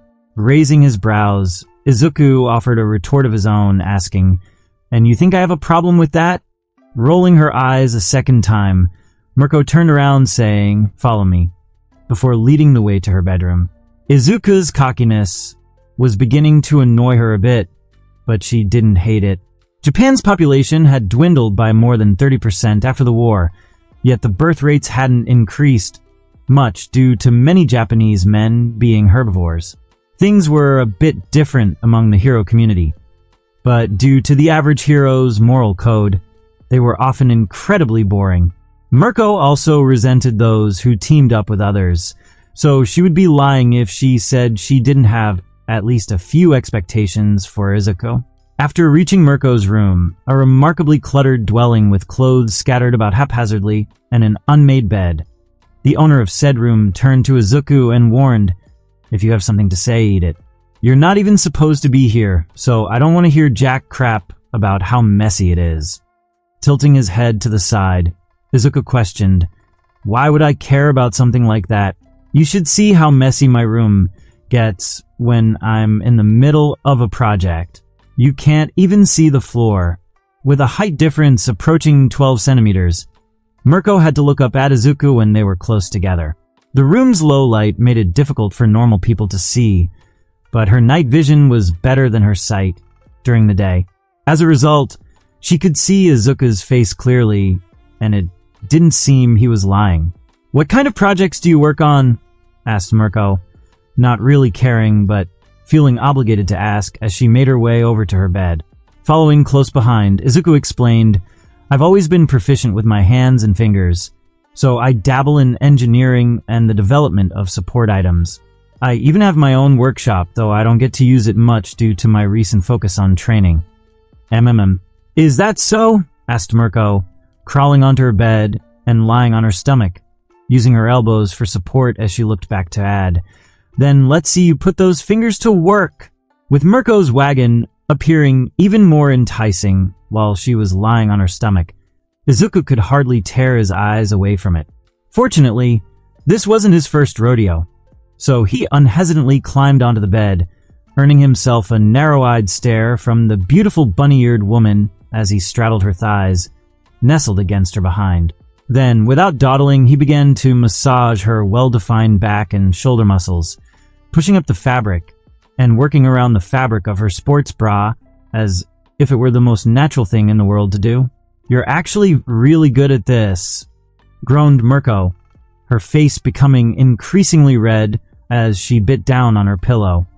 "No, you're just really sensitive," asserted Izuku, pressing his thumbs firmly into the tissue above Mirko's tail, moving his fingers in a circular motion before working his way up her back. In an exceptionally husky tone, Mirko practically growled, "Just take the compliment, you cheeky little squid." "It's the truth," affirmed Izuku. "Now, turn over and raise your left leg. I'm going to stretch out your ligaments and massage your thigh and calf." Though she was tempted to kick Izuku across the room, Mirko didn't want to damage her home. She was really starting to feel it, so she turned over, staring intently at Izuku as he straddled her right thigh and pushed up her left leg. He had spent the past 15 minutes grinding against her, so she wasn't even remotely surprised when he pulled himself closer to her, pressing his admittedly sizable bulge against the moist lining of her yoga pants as he began massaging her leg, never once breaking eye contact. After a prolonged silence, Mirko exhaled a faint, throaty chuckle before adopting a narrow-eyed grin as she remarked, "You really want to schmuck me, don't you?" Returning a smile of his own, Izuku asked, "Would it be over the top to admit I've been dreaming about it for the past 2 years?" "A little," admitted Mirko, her grin becoming even more prominent. "But I'm not the type to fret over the past, so I won't hold it against you." Punctuating her statement, Mirko took advantage of the fact Izuku was holding up her leg to hook it around him, forcibly changing their positions so that she was on top. "You really went and did it, brat," said Mirko, her crimson eyes gaining a fierce glimmer. "I thought you were bull-crapping me and pretending to be mature, but now I can see you aren't just fooling around. There's just one thing you overlooked."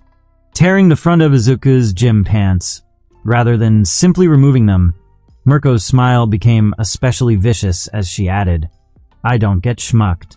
I ride my men until I'm satisfied or they break. And let me tell you this."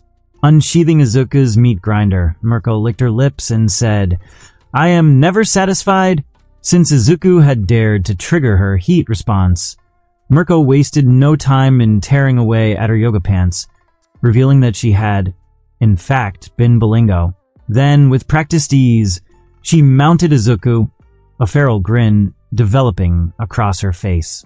Contrasting Mirko's expectations, Izuku responded to her actions by grabbing her voluminous jiat, a fiery and determined look on his face as he asserted, "I won't go down that easily," exhaling a barking, "Ha!" Mirko began to move way faster than an ordinary woman might have as she asked, Want to know an interesting factoid about rabbits? The males can copulate up to 40 times a day, but even that isn't enough to satisfy a female in heat. I'm about to wring your balls so thoroughly that you'll have to beg me to stop. The two then proceeded to go at it like wild rabbits.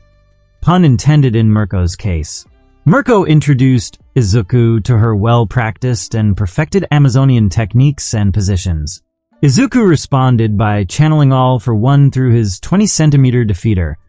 He nearly blew Mirko's cheeks out.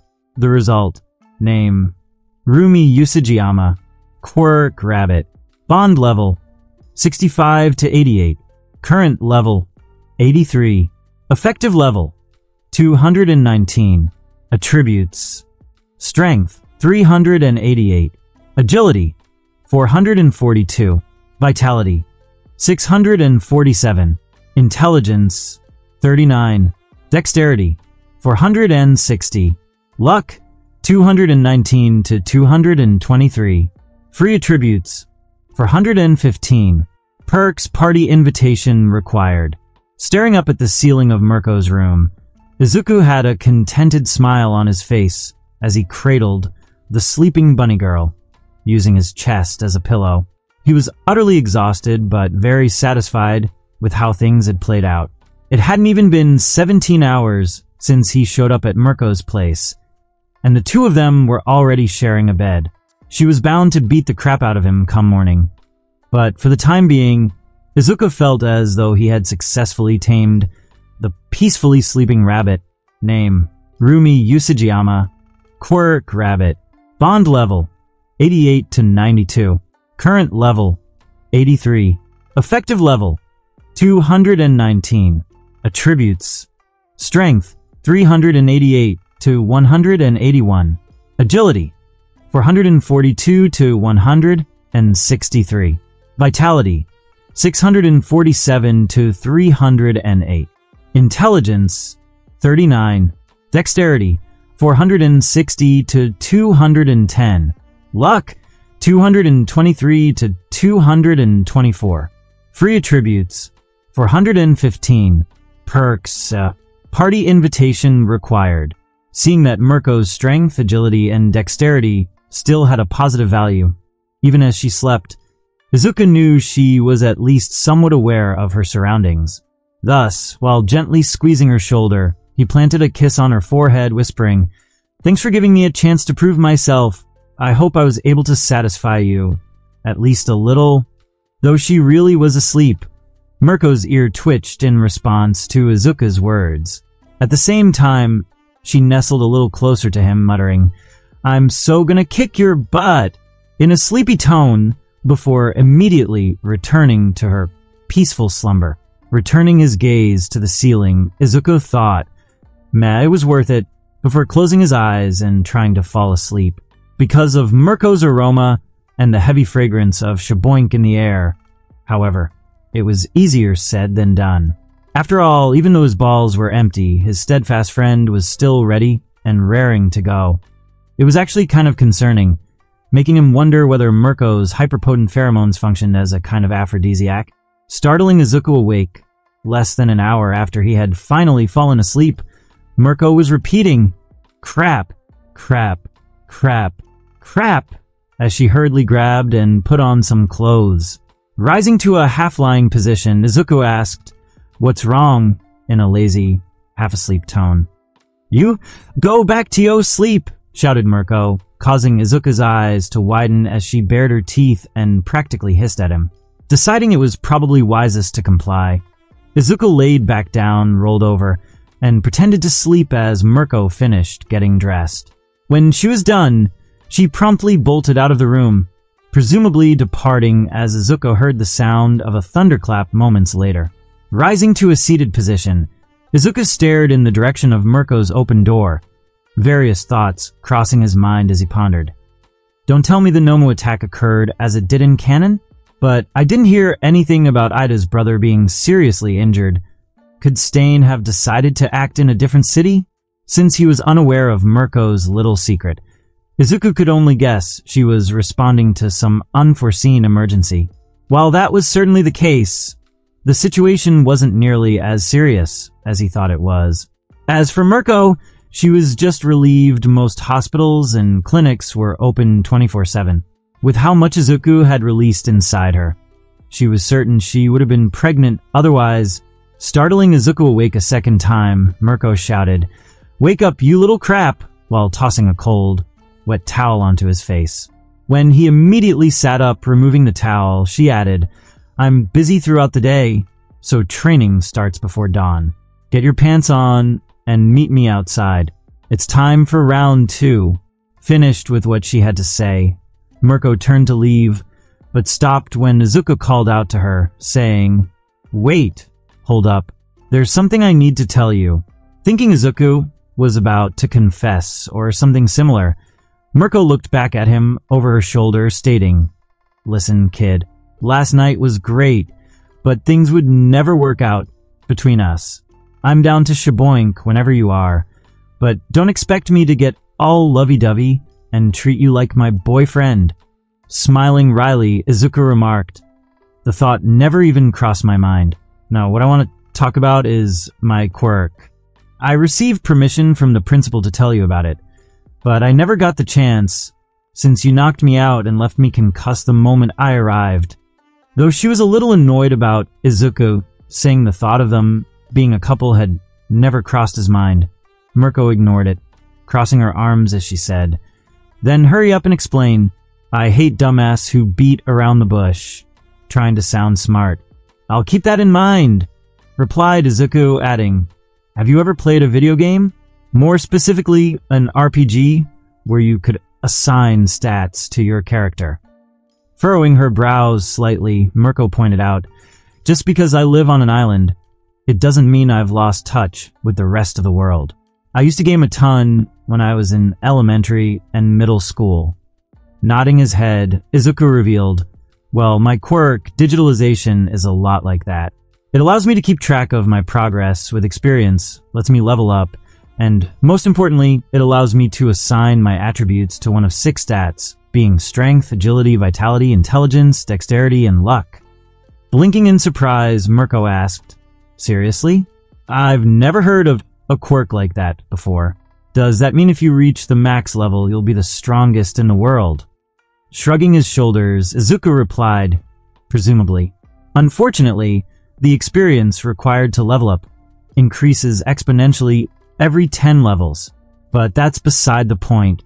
What I really need to inform you of is one of the benefits of my quirk." Seeing Mirko waiting for him to continue, IZUKU explained, "Last night, when we were doing it like rabbits dash," interrupting IZUKU's explanation, Mirko narrowed her eyes and warned, "Don't get cheeky," in a threatening tone, raising his hands in a gesture of mock surrender. IZUKU continued, "Well, in the middle of us shaboinking, I received a notification telling me you had met the conditions to join my party. I've never invited anyone before, so I don't know all the pros and cons of doing so. However, what I do know is that it will let you assign the free attribute points you've collected, as well as receive quirk-like abilities known as perks." Holding up her right hand and using her left to cradle her head, Mirko said, "Hold up. That's too much information all at once. Are you trying to say that if I join this party, I can level up and get stronger? Isn't that a little too ridiculous?" Shaking his head, IZUKU answered, "I'm just telling you how it is. Whether you believe it or not doesn't really matter. I can prove it if you agree when I ask. Rumi Usajiyama, would you like to join my party?" Though she initially stared at IZUKU as if he'd lost his mind, Mirko's eyes widened when a tiny blue window, similar to a hologram, appeared in front of her face. "Is this some kind of prank?" asked Mirko, even as she extended her finger to press the yes button. Hologram technology was currently very rare, but it was gradually becoming more prevalent. Thus, even though IZUKU appeared to be unclothed, she didn't discount the possibility he had a tiny projector hidden somewhere. After pressing yes, Mirko was surprised a second time when her status window appeared before her. At the same time, she noticed a few words had appeared above IZUKU's head, indicating his name and level. Realizing that IZUKU may have been telling the truth, Mirko was about to ask him for an explanation, but stopped when she noticed her intelligence attribute. She didn't exactly pride herself on her intelligence, but her right eye twitched a bit as she growled, "If this turns out to be a joke, the only way you're getting off this island is via a rescue chopper taking you to the ICU." Though Mirko's bloodlust caused goose pimples to break out across his arms and legs, IZUKU appeared calm as he replied, "Lucky for me, it's not. Now, how about you sit that beautiful brown, but down so we can discuss your attributes and how to best allocate them." Narrowing her eyes, Mirko briefly considered dragging IZUKU out of her room by his meat grinder, but promptly dismissed the idea. Instead, she stared at him for a moment, stating, "You're on thin ice, brat," before moving over to sit next to him. She nearly regretted her decision when he wrapped his arm around her, resting his hand on her outer thigh. But she endured since she was pretty interested in what he had to say. Over the course of his conversation with Mirko, IZUKU learned quite a few things about the party system. First and foremost, any pop-ups, meaning notifications or status windows, were visible to everyone. Secondly, it was possible to check the status of other members and their proximity relative to the speaker with the voice command, "Check party status." Lastly, when Mirko joined his party, he got a long list of perks he could confer her, but only 6 in total. Though it was impossible to see detailed information, such as quirks and perks using the Check Party Status command, Mirko had IZUKU show her his status page directly, remarking, "Wow, you have a ton of quirks." "Yeah, it's complicated," replied IZUKU. "But that's not important right now. We should be focused on allocating your attributes and choosing perks that suit your nature and fighting style." Prompted by IZUKU's words, Mirko returned her attention to her status screen, frowning as she remarked, "I feel a strong urge to increase my intelligence, but I've gotten this far without it. It might be better to just pump my strength, agility, and dexterity to 500 before investing the rest into vitality. Or maybe I can invest everything into vitality to choose one of the stronger perks." Pulling up the window displaying various perks, IZUKU focused on the group that required 1000 vitality, remarking, "Super regeneration might be a good choice. If it functions similarly to the quirk of the same name, you could even regenerate lost limbs." Waving her hand, Mirko confidently remarked, "I've already been a hero for 8, going on 9 years. If I were going to lose a limb, I would have lost it as a rookie. Now, show me the perks related to luck. If it turns out we can share experience, I might be able to power level you a bit." Though he did as Mirko instructed, IZUKU asked, "Are you sure? Pumping your luck isn't the worst idea, but doing so to help me is a little much. I really appreciate the sentiment, but dash." Before IZUKU could finish, Mirko elbowed him in the ribs hard enough to trigger his bronze skin perk across his torso, a serious look on her face as she said, "I got as strong as I am through hard work and effort. I would be lying if I said the thought of getting stronger didn't rile me the hell up, but I don't need handouts from some brat. If luck is related to talent, I'll boost it to the max and get stronger the same way I always have, training my butt off and beating the crap out of people." Ignoring the pain in his ribs, IZUKU adopted a smile and remarked, "You really are an incredible woman." Snorting through her nose, Mirko retorted, "Yeah, and I don't need you or anyone else to point it out. I know exactly how badass I am because I'm the one who put in the work. Now let's get this over with so we can get to our training. Don't think I've forgotten about kicking your butt." "Right," replied IZUKU, showing Mirko the list of luck-based perks before helping her allocate all of her AP to luck. He was the only one who could do so, so if members of his party wanted to use the free attributes they got from leveling, they would need to come to him in person. Name: Rumi Usajiyama. Quirk Rabbit. Bond level: 92 to 93. Current level: 83. Effective level: 219. Attributes: Strength: 388. Agility: 442. Vitality: 647. Intelligence: 39 to 50. Dexterity, 460. Luck, 224 to 628. Free attributes, 0. Perks, fleet-footed, thunderous thighs, healthy body, second wind, keen senses, lucky rabbit's foot. Though the increase in luck didn't make her feel any different, Mirko knew IZUKU's power was the real deal when she acquired the healthy body and keen senses perks. The moment she acquired them, most of her fatigue vanished, and each of her 5 senses became much sharper. As for her other perks, she didn't feel like fleet-footed did anything, but thunderous thighs may as well have been made for her. It allowed her to accelerate and decelerate nigh instantaneously, storing the energy in her thighs before unleashing as blades of wind, something IZUKU referred to as fangs. As such, she christened the technique Lunafang. "Lunafang!" shouted Mirko, sending a crescent-shaped blade of energy flying at IZUKU. Fortunately, she was a master at controlling her strength. So even though the blade impacted him directly, cutting across his chest and arms, it only left a shallow cut on his bronze skin. Hissing due to the fiery pain, IZUKU extended Black Whip to a nearby tree, pulling himself away just as Mirko landed a destructive dive kick where he had been standing.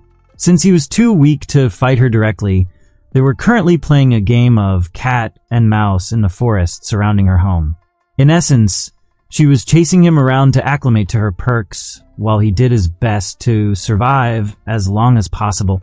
Seeing IZUKU begin to weave and bob between trees like a certain web-slinger from New York, Mirko's already predatory smile became even more sinister as she abruptly combined 2 of her ultimate techniques, Luna Ring and Lunafang, christening the ability Luna Eclipse as she spun her body in a swift circular arc, extending both her legs 180 degrees from each other. The result was a perfectly circular fang spreading out from her body, slicing through several trees and leaving a deep gash in a nearby boulder. Hearing a sharp whooshing sound, IZUKU dove forward just as the fang of energy passed over him. Its strength had weakened considerably by then, but a cold sweat broke out across IZUKU's body when he got up and saw it had cut nearly halfway through the tree he dove behind. Taking advantage of IZUKU's momentary stupor, though, he could at least get his guard up. Mirko crashed down on him from above, driving her heel into his guard as she shouted, "Luna Arc!" Unable to endure the force of Mirko's blow, IZUKU was forced to one knee as her heel forcibly uncrossed his arms and drove his hands into the dirt. Then, reversing her motion, performing a nigh-instantaneous backward somersault, Mirko added, "Luna Reversal!" as she kicked him in the chin, sending him spinning head over heel through the air. And with that, even though only a few minutes had passed, everything went dark. Though he awoke to the feeling of a pleasant warmth enveloping his body, IZUKU couldn't help groaning, "Ugh, my head," as he gradually realized he was in the bath. "Stop biatching," came a familiar voice, seeming to emanate from behind IZUKU's head. Fortunately, his mind wasn't playing tricks on him as Mirko was presently supporting his body, allowing him to rest against her with his head against her melons. Before IZUKU could comment on the situation, Mirko asserted, "You're a lot weaker than I expected. I get that you can only use your maximum power for a few seconds, but at this rate, you'll die the moment you fight a powerful villain. Even if you can take the main guy out in one punch, his goons won't hesitate to stomp your head in once you collapse." Closing his eyes, IZUKU remained silent for a few moments before replying, "I know, but I've only had this quirk for around 2 years, and it's barely been a month since I gained my amplification ability. I'm doing my best to improve, but there's only so much I can do when half my day is dedicated to general education and socializing." Recalling her struggles during school, requiring her to transfer no less than 3 times, Mirko promptly decided not to be too harsh on IZUKU. She nearly forgot since he was so mature, but he was still a brat, bound by the expectations of adults and the restraints of society. In that regard, his talent and capabilities were probably a tremendous burden Catching Izuku off guard, Mirko flatly remarked, "We may have more in common than I thought," in her characteristically husky tone. Before the words could reach Izuku's lips, Mirko shook her head and said, "Don't ask. As I stated previously, I'm not the type to brood over the past. Life has more meaning if you live every day as if it were your last." Emboldened by her own words, Mirko grabbed the sides of Izuku's face, surprising him with a lingering smooch before pulling away to say, "Since you lost so quickly, we still have a bit of time before breakfast and my morning patrol. If you can pull yourself together, I might consider letting you blow your load a few times." Though his body protested as he did so, Izuku leaned forward and forced himself to stand, stating, "Even if all my limbs were severed or broken, I'd still come running at such an offer." Raising her brows, Mirko was about to call Izuku a dumbass, but settled on rolling her eyes when she noticed his not-so-little brother rousing. It seemed even bigger when he was standing in front of her. But instead of feeling even remotely intimidated, Mirko rose to her feet, fixing her hair as she said, "Let's do it in the bedroom. Cleaning this bath is already a royal pain in the butt. So, I don't want your juice getting in the water and sticking to things." Following her words, Mirko turned to leave, stepping out of the tub and letting the water drip from her body. When she didn't hear Izuku following after her, she turned around to find his eyes glued to her behind, prompting her to narrow her own and remark, "Looks like you were all talk after all." Adopting a serious expression and a grin, Izuku confidently retorted, "Girl, don't make me carry you like a princess." Snorting through her nose, Mirko replied, "You wish," before swaggering out of the room, intentionally swaying her hips as she did so. "I freaking love rabbits," thought Izuku, following after Mirko with a pep that belied his fairly serious injuries, though he wasn't complaining in the slightest, especially when Mirko was present. Izuku's internship became a fairly monotonous routine of getting his butt beat, schmucking, eating breakfast, seeing Mirko off, feeding her rabbits, welcoming her return, schmucking, etc. He was gaining between 2 to 3 free attributes every day, but he almost felt like Mirko's house husband, waiting for her to return so he could alleviate her stress before sending her off once again. Despite her promise to show him the ropes of being a solo hero, Izuku's internship reached its final day without Mirko taking him on a single patrol. She welcomed him to join her, but since she refused to reduce her patrol speed so that he could keep up, all Izuku could do was watch her take off into the sky before returning to the gym to train. It wasn't that bad, but he lamented being so weak that he couldn't even accompany her on a simple patrol. Interrupting Izuku's training session, Mirko, having returned a lot earlier than normal, asked, "Is today the last day of your internship? I forgot to keep track of the date." Racking the weight he had been squatting, Izuku replied, "Yeah, and it's been fun, even if I didn't learn as much as I'd like." "Yeah, sorry about that," replied Mirko, rubbing the back of her head with an uncharacteristically awkward look on her face. She wasn't very good at apologizing to people, so instead of focusing on that, she met Izuku's gaze and said, "You've worked hard this week and didn't biatch too much whenever I kicked your butt. I've prepared a little reward for you, so head to my room and wait like a good boy." Rising to his feet, Izuku quipped, "I'm the best boy," before running past Mirko and making a comically mad dash for her room. She rolled her eyes as he passed her, but then adopted a smile as she imagined his reaction to her surprise. His comment about wishing he could have been her first had left at least a small impression on her heart. So Mirko had visited her old family home and dug out her middle school outfit just for him. It didn't fit her at all, the top exposing half her abdomen and the skirt barely covering a quarter of her thigh. But Mirko doubted Izuku would complain. Rather, if he did, she might use her penultimate technique against him, Lunati Harris, an attack where she flexed her thighs with enough force to decapitate or outright crush her opponent's head. Staring at his phone, depicting a photo of Mirko in her sailor uniform, seated on the edge of her coffee table with her, butt and tail showing, Izuku would be lying if he said he didn't regret having to return home. Though Mirko hadn't bothered to see him off, saying goodbyes were for sentimental fools. IZUKU convinced himself that she would miss him when she returned from a patrol and found an empty house. It could be wishful thinking on his part, but Mirko's level 98 bond led him to believe she had at least some affection for him. It all depended on whether the maximum level of a bond was 100. If it went even higher, Mirko might forget about him within a week. If not, it indicated she had much more than just a little affection for him. VRRR, freeing IZUKU from his daydreaming. A notification informing him had received a message from Toru popped up on IZUKU's screen. They had exchanged texts throughout their internships, but this was her first time sending him an attachment in more than a week. Exhaling a slightly exasperated sigh, IZUKU reluctantly closed Mirko's photo to see what Toru had sent him.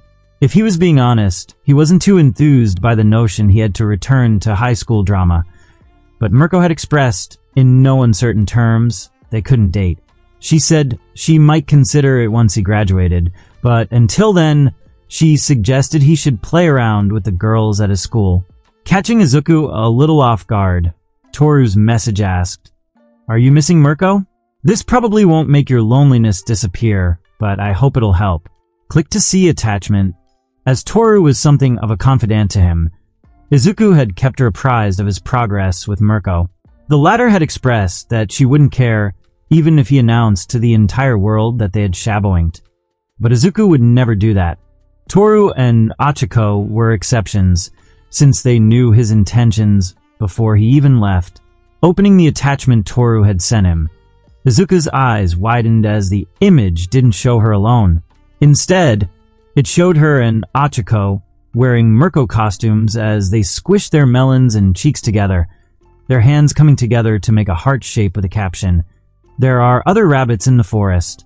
Since she could see when IZUKU read her message, Toru immediately sent a follow-up text to inform him that the photo was recent and that she and Achiko were having a sleepover. It was too late for him to come over, but they could do a video call if he weren't busy with something else. Though he wasn't in the mood, IZUKU didn't have the heart to reject Toru's and Achiko's attempts to cheer him up. He was also a little interested in what they had in mind, so he quickly responded in the affirmative before accepting Toru's request for a video chat. Soon after, any doubts IZUKU had about his chances of being involved in a threesome were thoroughly erased. Early the next morning, long before the morning bell was set to ring, IZUKU was waiting outside the front gate of UA for Toru and Achiko to arrive. He had asked the two of them to come in early so he could inform Toru about his quirk. But as Achiko was fairly relentless in her desire to get with him, IZUKU figured he should include her in the discussion. Arriving even earlier than IZUKU had asked them to, Achiko and Toru came running over, waving their hands and shouting, "We're here, IZUKU-kun!" before stopping in front of him to catch their breaths. Adopting his usual smile, IZUKU said, "It's good to see the two of you in such high spirits. Thanks for coming in so early on our first day back to school." Recovering a bit faster than Achiko, primarily thanks to the morning jogs she had been going on, Toru replied, "Are you kidding me? When you said you wanted to meet up, I came, and then came running as fast as I could." Though she spoke very quickly, IZUKU didn't fail to notice that Toru had mentioned coming twice. In response, he exhaled a light chuckle before suggesting, "Let's head to the gymnasium.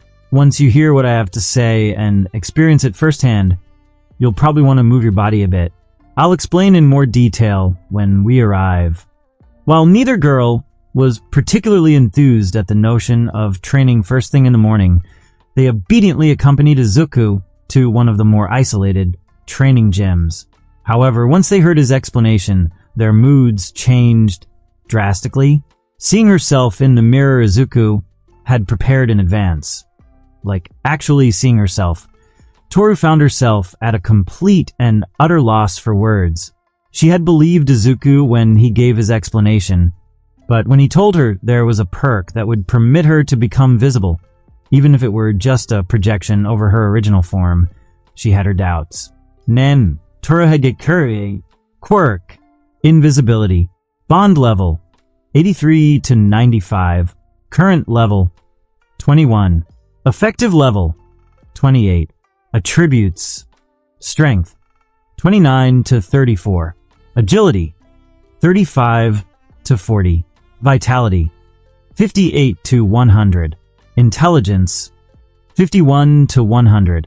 Dexterity, 41 to 45. Luck, 68. Free attributes, 0.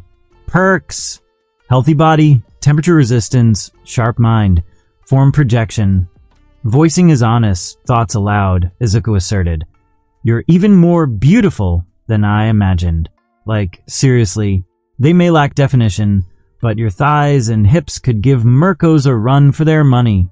Though Toru was in her gym clothes, Izuku could tell at a glance that she was thick with 3 C's.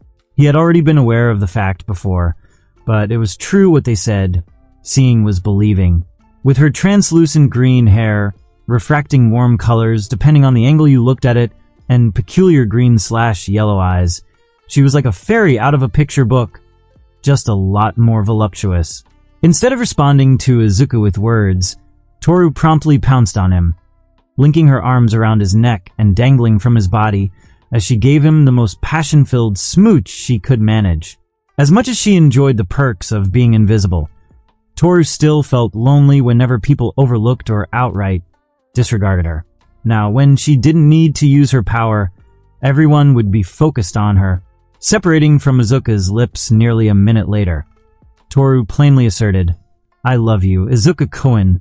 No matter what happens, I will always love you from this moment forward. Punctuating her words, Toru gave Izuku another kiss, this time holding it for even longer, while Achiko observed them with an awkward smile from the side. She had no intentions of giving up on Izuku, especially now that he had revealed his secret. But hearing another girl affirm her love for him made her feel uncomfortable. Fortunately, the person that had confessed was Toru, her co-conspirator, and a very good friend. Seemingly remembering they had a spectator, Toru released Izuku from her grasp, smiling up at him before turning her attention to Achiko and saying, Sorry, Akakikin. I was just too happy. If you want, I'm sure Izuku wouldn't mind smooching you as well. Though she and Izuku had smooched several times, making out even, Achiko was somewhat taken aback by Toru's suggestion. Kissing at school just seemed so risque, especially when it was known there were cameras all over the place, making up Achiko's mind. Izuku extended his hand toward her, smiling as he said, Come, in a gentle, inviting tone. Moo. Though she puffed out her cheeks, Achiko walked over until she bumped her forehead into Izuku's chest. Then, after a few seconds, she raised her face to meet his, closing her eyes and accepting his smooch with a startlingly red complexion. When his and Achiko's smooch came to an end, much sooner than the one between him and Toru, Izuku surprised the petite gravity girl with a light pinch to her rear end, smiling as he said, I'll never get over how precious you are, rubbing her, but even though it didn't actually hurt, Achiko furrowed her brows and asserted, We shouldn't be doing such things in school. Nodding his head, Izuku replied, You're right. But since we were already so close to one another, I couldn't help it. Your butt was too cute to resist. My hand moved on its own. Puffing out her cheeks, albeit only for a moment, Achiko gave up on chastising Izuku and instead got to the heart of the matter, averting her eyes and linking her hands behind her back as she asked, So, about your quirk. Since you already told me your secret, does that mean the two of us can, Leaning a little closer to Izuku, Achiko's voice was barely a whisper as she asked, Are we going to do it? Deciding to be forthright, Izuku replied, I'm honestly not sure, Achiko. I want to say yes, but after my time with Mirko, I've come to feel that what I'm doing is wrong. I genuinely don't want to hurt you girls, so it might be better to stop all this before it gets out of hand. As Izuku's answer wasn't what she wanted to hear, Achiko immediately became despondent, the upper half of her face darkening as she lowered her head and muttered, I see, in a resigned tone, holding up his hand to stop Toru from speaking out. Izuku's expression softened as he added, "However, if you're okay with being with me, even if things will doubtlessly get out of hand, I simply don't have the heart to refuse you.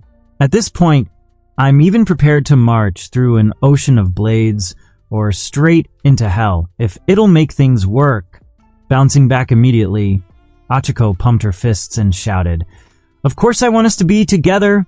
It's practically all I can think about. But I also don't want to make things difficult for you. So, if you believe I'd be a burden, Unable to carry her vigor to the end of her statement, Achiko began to tear up at the thought of separating from Izuku. They weren't officially boyfriend and girlfriend, but she would be lying if she said she didn't see them that way in her heart. She just didn't think she was good enough for him. So she teamed up with others to ensure she had at least a tiny place in his. Unaware of Achiko's thoughts, but very aware of her emotions, Izuku held her in his arms, cradling her gently as she sobbed against his chest. One of the things he hated most was seeing girls cry. So, knowing he was the cause of Achiko's suffering, he couldn't help thinking, "I'm a damn jerk," with furrowed brows and a clenched jaw. Seeing the look on Izuku's face, combined with Achiko's crying, Toru felt as though a tremendous weight was placed upon her heart. However, she had already given up Izuku once, so she couldn't stand to lose him again. She really wanted Achiko to be happy, but she could no longer sacrifice her happiness for others. Thus, even if they were fighting an uphill battle with little chance of victory, Toru was determined to make things with the three of them, and whoever else Izuku ended up enticing, especially with his power. After calming down Achiko and assuring her everything would be okay, Izuku spent some time with her and Toru before the three of them made their way to class. Noticing the trio as they entered, Yaoyorozu rose to her feet, smiling as she said, "Good morning, Midoriya-kun, Uraraka-san. And who might this be? A friend of yours?" Beaming so brightly that her body literally started to glow, Toru teased, "Don't you recognize me, Yaoyorozu-san?" Though she was momentarily confused, certain she had never met such an ephemeral girl in her entire life, Yaoyorozu quickly realized who she was, exclaiming, "Hagekure-san, is that you?" Adopting a somewhat silly smile, like someone who had won too many drinks, Toru replied, "I can make myself visible now, "That's incredible," replied Yaoyorozu. And Midoriya-kun was right. "You really are quite beautiful. It's almost magical." Exhibiting no shame, Toru mused, "I know, right? I almost feel bad for all the other boys in my life, but it's their fault for not realizing they had such a beautiful girl right in front of them. Not like my IZUKU-kun." Hugging Izuku's arm, Toru unabashedly rubbed her against him, with a somewhat perverse smile on her face. This earned her a raised brow look from Yaoyorozu, asking, "Were the two of you always this close?"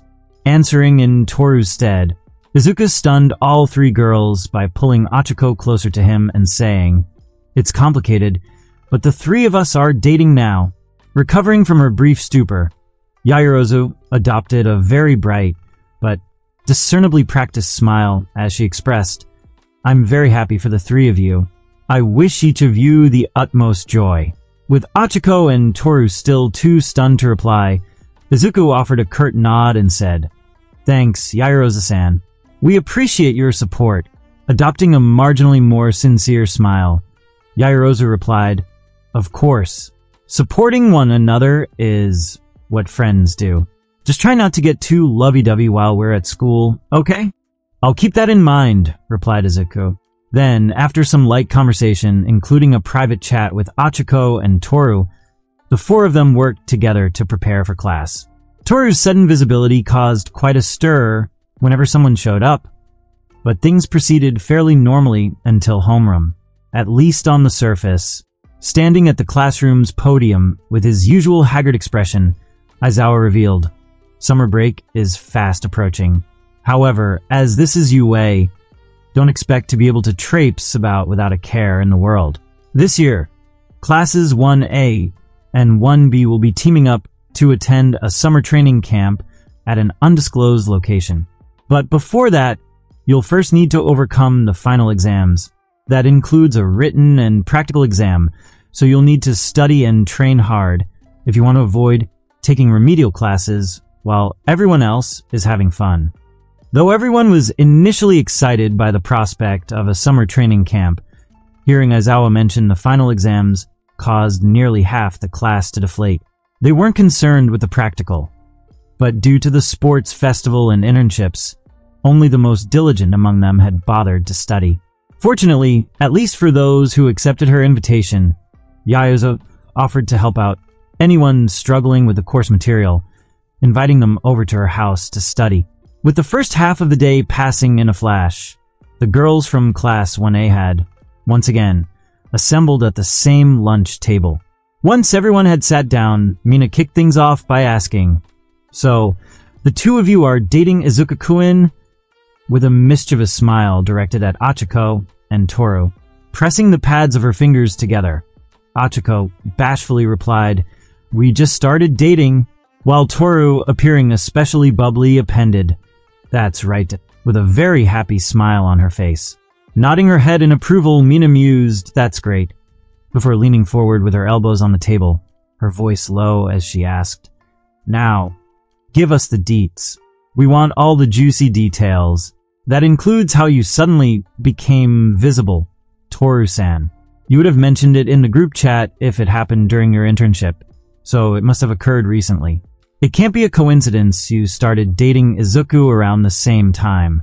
Instead of answering Mina's question directly, Toru cupped her cheeks and replied, "It's the power of love," with a somewhat silly smile and a small amount of drool leaking from her lip. Realizing that Toru might be a lost cause, at least until she returned to Earth, Mina, alongside the rest of the girls at the table, shifted their gazes to Achiko. The latter was too honest for her own good, but she at least tried to keep things under wraps, shrinking in her seat as she muttered, "It's a secret," while avoiding the other girls' gazes. Adopting an even broader smile, Mina sat up straight, making a helpless gesture as she said, "If that's the case, there's nothing we can do about it. Though, I do seem to recall everyone here promising to inform the entire group about their progress with IZUKU-kun. You and Toru-san are pretty sneaky." Shrinking even further into herself, Achiko muttered, "It's not like I was trying to be sneaky," with an increasingly nervous look on her face. She knew better than anyone just how sneaky she had been, so the pressure she was experiencing was immense, increasing Achiko's feelings of guilt tenfold. Tsuyu stared directly at her and said, "I didn't know you and Izuku-chan were so close. Did you meet up during your internships or something, Ribbit?" Unable to withstand the pressure and guilt, Achiko abruptly rose from her seat, shouting, Just give me a moment," before running over to the boys' table and whispering something into Izuku's ear. A wry smile developed across the latter's face, but he eventually nodded in response to whatever Achiko had asked him, prompting her to return to the girls' table, visibly relieved as she plopped into her seat. "What was that about?" asked Mina. "Did you just run over to ask IZUKU-kun permission for something? If so, the relationship between you seems pretty advanced." Returning a markedly more relaxed, somewhat excited smile, Achiko replied, "It's because IZUKU-kun has a big secret, something he can't reveal to others since it would cause chaos around the world." Blinking in surprise, Mina asked, "Does it have anything to do with Toru-san becoming visible?" Nodding her head with a bit of vigor, Achiko replied, "It does. But before I tell you what it is, each of you has to promise to keep it a secret. If word of Izuku's power got out, it would cause a lot of trouble." Though she crossed her arms and had a somewhat conflicted look, Mina didn't hesitate to answer, "Well, I certainly wouldn't tell anyone. But if it's such a big secret, why are you willing to tell us?" Tilting her head to the side, Achiko issued a cutesy before answering. "Izuku-kun said it was okay because he trusts everyone here. I also feel guilty about going behind everyone's back, so if it comes down to it, I don't mind sharing him with everyone here." Understanding exactly what Achiko was suggesting, expressions of shock, disbelief, and mild intrigue marred the faces of the girls seated at the table. Yaoyorozu was one of the calmer ones, asking, "Does this have anything to do with Midoriya-kun's secret?" Nodding her head, Ochako replied, "Yeah, but I'm not really sure I'm the best person to explain things. The two of us haven't done it yet, so I've yet to experience it directly." After blinking several times, a look of realization, accompanied by a massive grin, developed across Mina's face as she looked at Toru, softly yet excitedly asking, "You and IZUKU schmucked? What was it like?" Puffing her chest out with pride, Toru replied, "It's true," while cupping her cheeks, grinning foolishly as she added, "And it was awesome. IZUKU is really big, so I thought it would hurt a lot. It kind of did at the very beginning, but then it became super amazing." Inserting herself into the conversation, Jiro leaned forward to ask, "How big?" in a curious tone. She wasn't particularly enthused by the prospect of becoming a member of Izuku's harem, but they had similar tastes in music and got decent enough, so she didn't dismiss the notion outright. It ultimately came down to whether or not the other girls were interested. If she were the only one left out, she might join just to feel included. Holding her hands up, Toru made a somewhat exaggerated gesture with her index fingers, answering, "Around this big? I've never measured it, but Izuku said it's something like 20 centimeters. "Isn't that too big?" asked Tsuyu, recovering a bit quicker than the other girls. Shaking her head, Toru replied, "I thought so too, but it turned out not to be a problem. In fact, it felt really, really good. I'm looking forward to the next time that..." Seeing how happy Toru was, various thoughts crossed the minds of the girls at the table. Fortunately, at least Yaoyorozu hadn't forgotten the original topic of their discussion, asking, "What does any of this have to do with Midoriya-kun's quirk?" with a faint but perceptible blush on her face. With Yaoyorozu directing the question at her, causing everyone else to turn her way, an uncomfortable smile developed across Ochiko's face as she rubbed the back of her head, answering, "Well, the truth is..." After dodging awkward questions for the better part of an hour, Izuku was glad to be back in the classroom. He had the distinct impression the girls kept staring at him on the way over, but he pretended not to notice, a relaxed smile on his face, even as Mineta drilled a hole into the back of his head with his envious gaze. "Quiet down," said Aizawa, entering the classroom with a very beautiful person following close behind.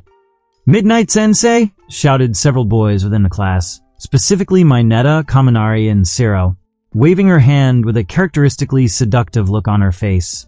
Midnight spiritedly replied, "Good afternoon, beautiful boys and girls. I hope everyone had fun during their internships." Rolling his eyes from behind the podium, Aizawa waited for things to calm down before revealing, "For today's foundational heroics training, we'll be splitting the boys and girls into separate groups. The boys will come with me to Field Beta to practice handling hostage situations, and the girls will stay here for a lesson regarding the logistics of being a female pro. Now, if you're a boy, grab your costumes and head to the Beta locker room to get changed." With the boys grabbing their costumes and quickly departing, the 6 girls from Class 1A soon found themselves alone with Midnight. A very tense atmosphere permeated the classroom as, for nearly 3 whole minutes, no one said anything until Midnight broke the ice, a sadistic smile on her face as she asked, "Based on how nervous everyone looks, I take it you already know why you've been gathered here, separated from the boys?" Raising her hand like the dutiful student she was, Yaoyorozu answered, "Could it be related to Midoriya-kun?" Covering her mouth, Midnight feigned surprise, exclaiming, "Oh my," before lowering her hand and adopting a marginally more serious but still lascivious smile as she explained, "Well, I can't deny this has something to do with Midoriya-kun. The real reason is more innocuous. The principal believed it would be beneficial to implement a general Sheboygan curriculum for the first-year students. I'm starting with you, but you can be sure the boys will receive a similar lesson later." Hearing that they hadn't been singled out, the girls of Class 1A exhaled a nearly unanimous sigh. They thought they were about to receive a lesson on good morals and decency, but it turned out to be a simple remedial course, transitioning into the topics of pregnancy and its influence on the careers of pro-heroines. At least, that's what it seemed like until Midnight surprised them halfway through the lecture, licking her lips before saying, "Now, about Midoriya-kun." With classes wrapping up for the day, Izuku intended to return home and study on his own when Yaoyorozu asked, "Would you like to come over to my place for a study session, Midoriya-kun? Minasan, Jiro-san, Kaminari-kun, Siro-kun, and Ojiro-kun will be there as well." Shaking his head, Izuku replied, "I appreciate the offer, Yaoyorozu-san, but I'm confident I'll be able to place first or second without issue. Maybe some other time." Returning a nod, Yaoyorozu repeated, "Some other time then," before making way for the trio of girls very clearly waiting to approach Izuku. With Yaoyorozu departing with Jiro, Achiko, Toru, and Tsuyu crowded around Izuku's desk, the latter suggesting, "Let's study together, Izuku-chan." Piggybacking off of Tsuyu's words, Toru happily shouted, "Yeah, if we have someone as smart as Izuku-kun teaching us, we're bound to pass." Appearing much calmer than Toru, Achiko somewhat bashfully asked, "Is it okay if we study with you, Izuku-kun?"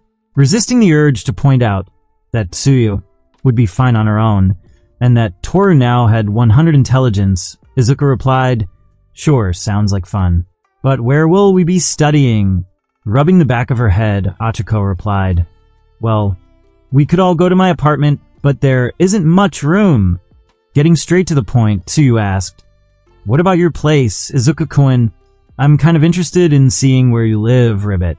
Since Nizu hadn't prohibited him from bringing people over, Izuku replied, "I don't mind. I mean, it's certainly the most convenient place for us to meet up. Just don't be too surprised when you see it." Though they were initially confused by Izuku's words, Achiko, Toru, and Tsuyu understood the reason for his warning when, instead of leaving the campus, he showed them to a large house near the faculty living quarters. "Do you really live here, Izuku-kun?" asked Achiko, her tone conveying the disbelief on her face. Nodding his head, Izuku replied, "I can't go into details, but the school is allowing my mother and me to live on campus for the duration of my stay at UA. I'll tell you more when I'm allowed to." Hearing that he wasn't allowed to give them an explanation, the three girls decided not to probe into the matter. Instead, they followed him into the surprisingly secure building, meeting Izuku's mother and partaking in a brief house tour before accompanying him to his room. "This is your room?" asked Toru.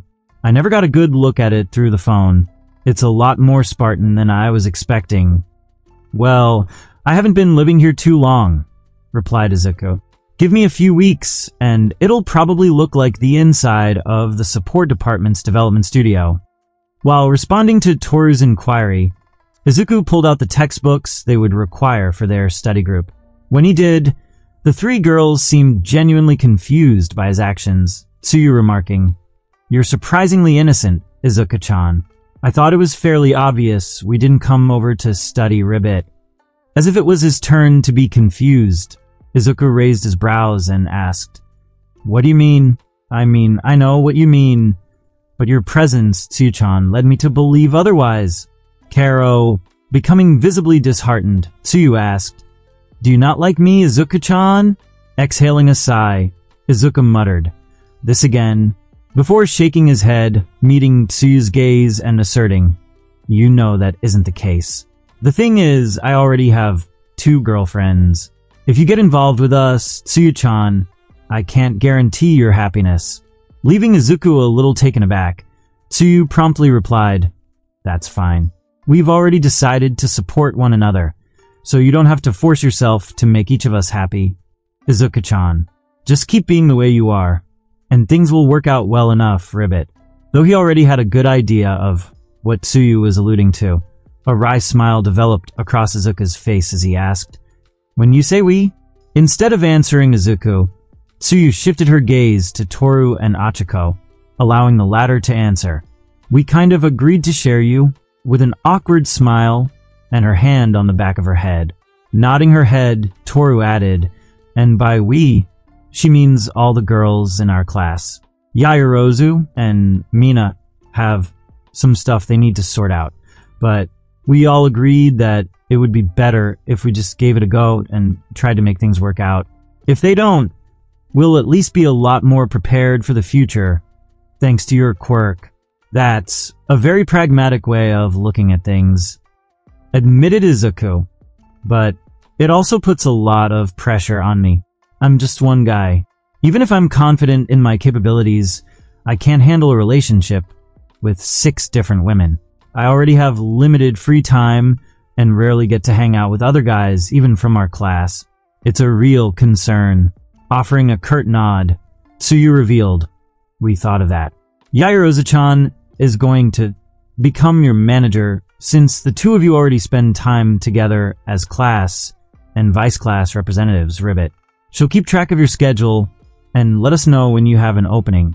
The rest of the time, we'll focus on our studies and training to become heroes. That's the reason we enrolled in UA, Ribbit."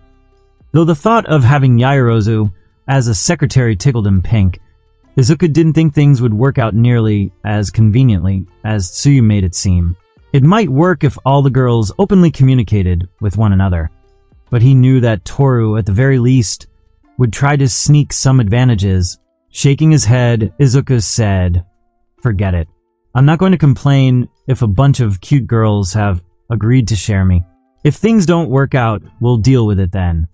Offering another nod, Tsuyu affirmed, "That's probably for the best, Ribbit.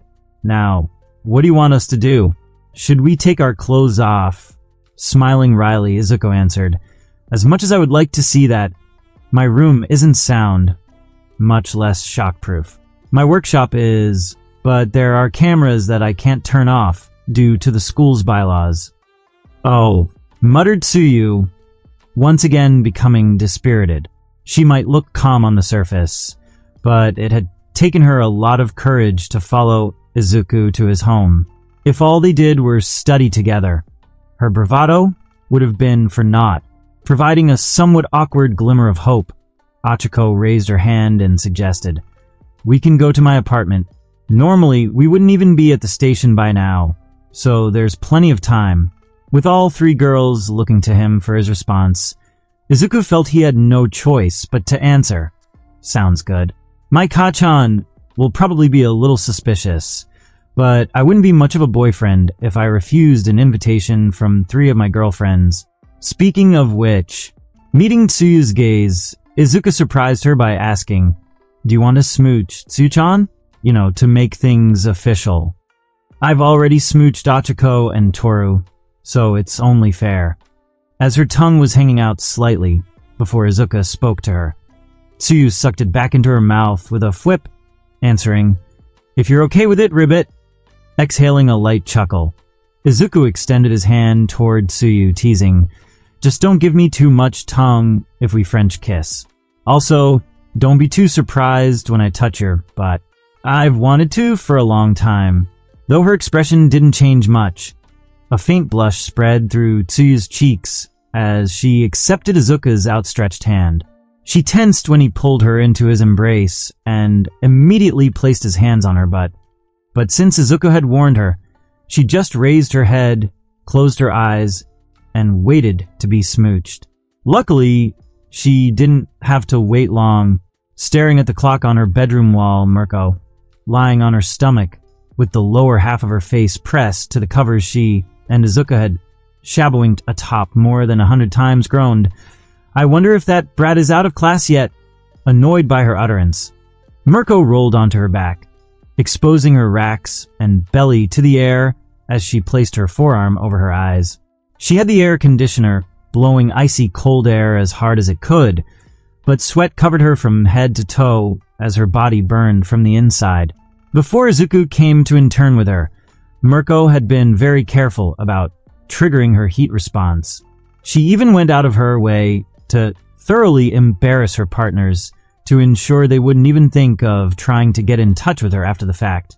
The reason for that, other than because it was fun, was that she had a habit of getting addicted to the men she had high compatibility. It was difficult for her to find a dependable partner, so when she did, She drained them so thoroughly that they either ran out of town or begged her to leave them alone. After spending 7 days with IZUKU, shabbawinking like rabbits at least 15 times a day, Mirko's body craved his touch. This was one of the reasons she chose to live so far away from other people. Because if IZUKU was just a hop, skip, and a few jumps away, she was bound to dart over, kick down his wall, or burst in through his window. "This sucks," groaned Mirko, willing, in vain, for her body to calm the hell down. Unfortunately, she was most active through the months of March and September. So, with the current date being May 27th, her body had no intention of heeding her plea. What annoyed Mirko the most was that she would usually just find a guy to scratch her itch. However, after inviting IZUKU over for his work study and giving him permission to ask her out once he became a pro, she felt a strange compulsion to wait for him. She didn't know if it was because of her boosted intellect, but she was even starting to think about the future a bit. Exhaling a steamy sigh, Mirko rolled onto her side and grabbed her phone for the umpteenth time. After unlocking it with her thumb, the first thing that came into view was a photo of IZUKU, jaw clenched, face red, and brows creased as he made a bunny-eared gesture with his hands. More importantly, he was wearing her costume, the fee she had charged him for letting him keep the photo of her in a sailor uniform. Though her eyes narrowed and a faint smile adorned her face, Mirko muttered, "I should never have let this brat come and intern with me." Then, with a legitimately angry expression, she growled, "No, this is all that bastard principal's fault. He knew about my disposition, yet still sent me that damned email. It's obvious he just wanted to use me to test that brat's Quirk, that son of a gun." Inadvertently cracking her phone due to her anger, Mirko shouted, "Crap!" before rising to a seated position to better inspect the damage. It was still powered on, but the screen was cracked and half had gone completely black. Luckily, this wasn't the first time she had broken her phone, so she had an entire box of spares. If not, she would have been without the side dish she had been using throughout the day. If that happened, she might really lose her crap. "You're really good at this." Pulling her mouth away from IZUKU's loins, Tsuyu uncoiled her tongue from around his 8-inch Punisher and replied, "It's because my throat is elastic and I don't have a gag reflex, ribbit. My parents used to have to take me to the hospital when I was young because I kept swallowing things. I think the biggest was a magic 8-ball. Seeing the slack-jawed look on IZUKU's face, Tsuyu tilted her head to the side and asked, "Was that too much information?" "Sorry, I have a habit of saying what's on my mind, ribbit." Shaking his head, IZUKU assured, "No, it's fine. I'm happy to get to know more about you. It was just a little shocking, that's all." Offering a slight nod, Tsuyu grabbed the base of IZUKU's meat grinder before extending her tongue to coil around it. She proceeded to show him just how skillful her long frog-like tongue was. IZUKU didn't last long, blowing his load in mere seconds. Releasing IZUKU's meat grinder with one final suck, Tsuyu retracted her tongue, catching the former completely off guard as she asked, "Want me to lick your you-know-what next? I heard it feels really good for guys, and my long tongue should let me reach your unreachable places easily, ribbit." Ruffling Tsuyu's hair, IZUKU smiled as he said, "You're a little too eager, Tsuyu-chan. This isn't the last time we'll be together like this, so don't feel pressured to try everything all at once. Rather, now that you've gotten me more than ready to go, it's time I return the favor." Though she was tempted to go with the flow and let IZUKU service her, Tsuyu shook her head and asserted, "You should prepare Achiko-chan first. I'll go last, ribbit." "Tsuyu-chan." IZUKU proceeded to prepare Achiko-kan, constantly peppering her with smooches on her sensitive body, and caressing her body made her experience pleasure beyond her imagination. Popping her cherry delicately, IZUKU proceeded to clap her cheeks to high heavens, making Achiko to ultimately climax explosively, her mind going blank. This made her instinctively activate her quick, making IZUKU completely flabbergasted as she rode her orgasmic pleasure towards the ceiling. Tsuyu, wanting in on the action, replaced Achiko-chan. She was the more flexible of the two, being able to handle him right from the get-go. Diving into what he could only describe as her non-Newtonian coochie made Tsuyu to constantly hum, releasing inaudible cute croaking sounds from the back of her throat. Izuku showed her the depths of carnal pleasure, all the while Toru was an involuntary participant, just feasting at the proceedings with a hungry gaze. With Tsuyu and Toru calling their parents, and ultimately receiving permission to spend the night at Achiko's, there was no longer as much pressure to wrap things up quickly. Izuku still needed to return home, but his mom had set his curfew at 9:30 p.m. since he was often out training or late after spending time at the development study. Thus, after giving Toru a thorough schmucking, Izuku had the three girls snuggled up to him as they read through the perks completely unclothed. Tsuyu couldn't see what they were looking at, but she didn't mind since she was the one who got to sit in Izuku's lap. That vector shift perk seems really useful, remarked Achiko, a serious expression on her face. Vector shift was an int-based perk that, similar to Toru's form projection, directly influenced how her quirk functioned.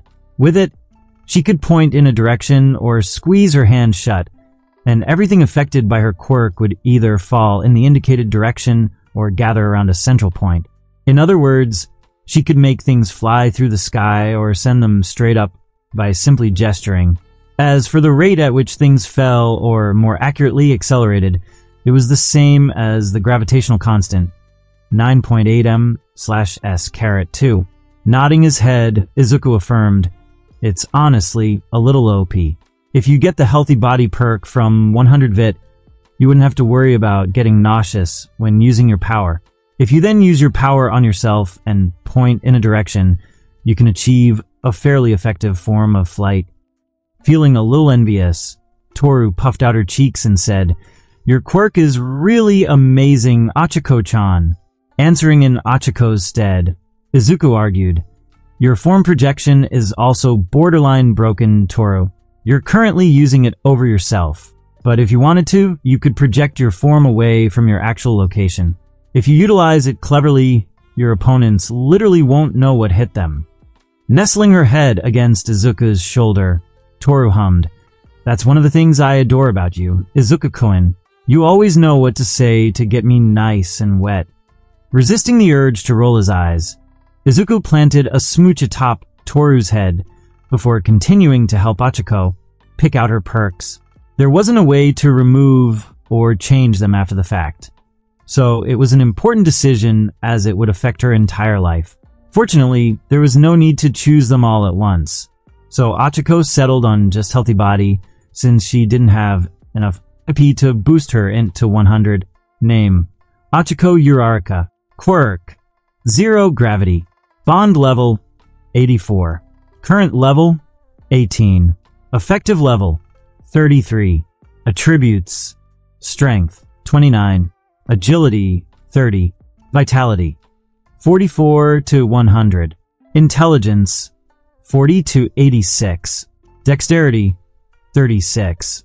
Luck: 53. Free attributes: 0. Perks: Healthy body. Feeling a pleasant sensation spread through her body, accompanied by a sense of awareness. Achiko had a very content look on her face as she remarked, "This feels amazing. It's like all my stress and fatigue is melting away." Adopting a teasing smile, Toru remarked, "With 86 intelligence, studying for the finals will be a cakewalk, though you're still not as smart as I am, you fuffed." Narrowing her eyes, Achiko replied, "That's not very nice, Toru-chan." Then, regaining her bubbly demeanor, she smiled radiantly and nestled up to Izuku, adding, "Thank you for this, Izuku-kun. Not just a boost to my attributes and my new perk, but allowing me, all of us, to be with you. I felt I was being pretty self-centered these past few weeks, so I'm glad we're finally able to be together for real." Though he still had many doubts about the present situation, Izuku couldn't help smiling in response to Achiko's words. He couldn't imagine a harem working in his previous world, But now that he was in an anime, potentially even in a Roge, it didn't seem too outlandish. After all, he had basically stumbled his way into a harem situation, something that would have been impossible in his previous life. That alone suggested it wasn't completely inconceivable that things would work out.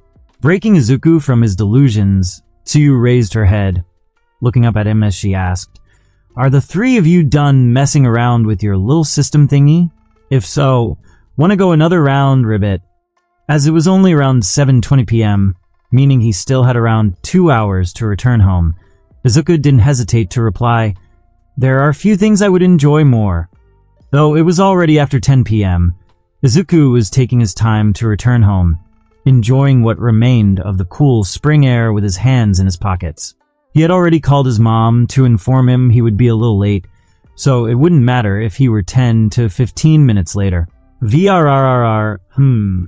Thinking Achiko, Toru, and Tsuyu were calling him, IZUKU pulled out his phone with a bit of expectation.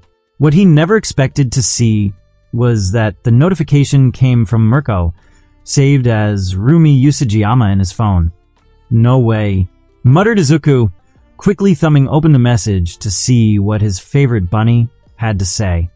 "Shove a carrot up your butt and die." Well, that was unexpected, thought IZUKU, quickly responding with a cheeky pass. "I don't want to make you even angrier." To IZUKU's surprise, Mirko responded almost immediately, offering her usual cheeky brat, before adding, "You have to come to me for your work study. If you don't, I'll find a random musclehead to shaboink and send you the video." Reading Mirko's message, IZUKU immediately stopped in his tracks.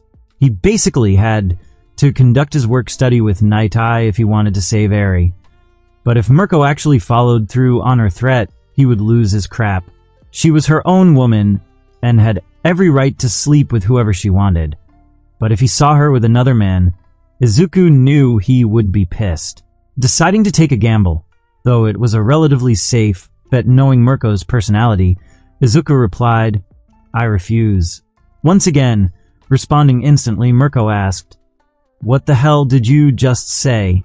Clearing up the misunderstanding, IZUKU quickly typed, "All Might has already arranged to have me conduct my work study with his former sidekick, Sir Naitai.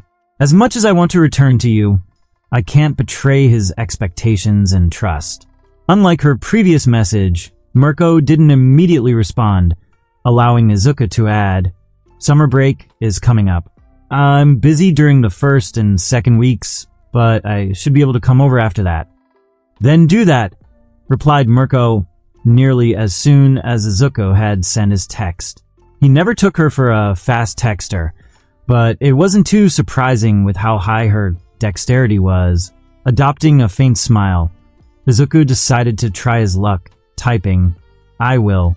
But, if you really want to see me, you could always become a teacher at UA. I actually live on the campus, so we'd be able to see each other every day." Unsurprisingly, as soon as IZUKU sent his text, Mirko responded with a curt "F you." However, just as he was about to put his phone away, she added, "I don't have a teaching license and I dropped out of high school." Even if that rat principal made an exception, a lot of people would find it suspicious. Blinking in surprise, IZUKU thought to himself, "Holy crap, did she actually think I was serious?" Leaving IZUKU even more speechless than he already was, Mirko ended their conversation by adding, "Once you're done doing whatever it is you have planned with that Poindexter, come to do a work study in Hiroshima. If you're not completely hopeless by then, I'll teach you for real." Though the little icon under Mirko's PFPF indicated she had closed the chat, IZUKU still typed out, "I'll be looking forward to," before placing his phone back in his pocket, the smile on his face broader than ever. Early the next morning, IZUKU showed up to class with a smile and a bit of swagger in his step. There, he found Yairozu reading through her math textbook. But the moment he entered the classroom, she rose to her feet, hands folded over her lap as she said, "Good morning, Midoriya-kun. I see you're in good spirits. Did your group study with Hagakure-san, Azui-san, and Uraraka-san go well?" Nodding his head, IZUKU practically beamed as he replied, It was a very productive session. At this rate, Toru's and Achiko's grades will improve by leaps and bounds. At the very least, they won't have any trouble with the written exams. That's good to hear, replied Yaoyorozu. Then, pulling out a tablet-like PDA, she asked, "Did they inform you of our arrangement? We may have been a little presumptuous, but I hope you'll at least consider having me. If not as a partner and manager, then the latter. You have my word that I will give it my all and do my best to abstain from partiality." Exhaling a very faint sigh, the smile on Izuku's face only became more prominent as he replied, "You know, I consider you the most beautiful girl in class. Since the 6 of you are willing to try and make things work, I'm not going to overcomplicate things. Rather, I feel incredibly fortunate and would be honored to have you, Momo." Not expecting Izuku to use her first name, much less without honorifics, Momo tensed as she stood a little straighter. Immediately afterward, a radiant smile blossomed across her face as she replied, "I pray we enjoy a long and fortuitous relationship." As simply addressing Izuku by his name was a little too advanced for her, causing her cheeks to flush slightly, Momo tacked on an honorific at the very end. Then, before he could ask, she held up the PDA with both hands, asking, "Do you use a planner or scheduling app of some sort? If so, please send me an invitation and confer me admin permissions. After that, I would appreciate it if you could apprise me of my stats. I'm curious to know, and would like to keep track of my growth from here on." Responding with a nod, Izuku replied, "Sure, sounds good. You'll be able to check them yourself once our bond reaches 80 and we're in the same party. But I don't mind telling you what they are. Name: Momo Yaoyorozu Quirk Creation. Bond level: 69. Current level: 21. Effective level: 30. Attributes: Strength: 38. Agility: 35. Vitality: 123. Intelligence: 77. Dexterity: 49. Luck: 88. Free attributes: 105. Perks: Party invitation required. After recording each of her attributes, as Izuku read them, Momo felt compelled to ask, "You mentioned that 80 was the threshold for joining your party. Can that only be attained by shaboinking?" Though he vaguely recalled Mirko having more than 80 bond before they had shaboinked, Izuku wasn't certain answering. "I'm honestly not sure. It hasn't been long since I discovered this aspect of my ability. I can attest that shaboinking isn't a surefire method to attain the qualifications for joining my party. Because of her apprehensions, Tsuyu is currently sitting at 73 bond, even after willfully trying to increase it. In other words, we can't fake it."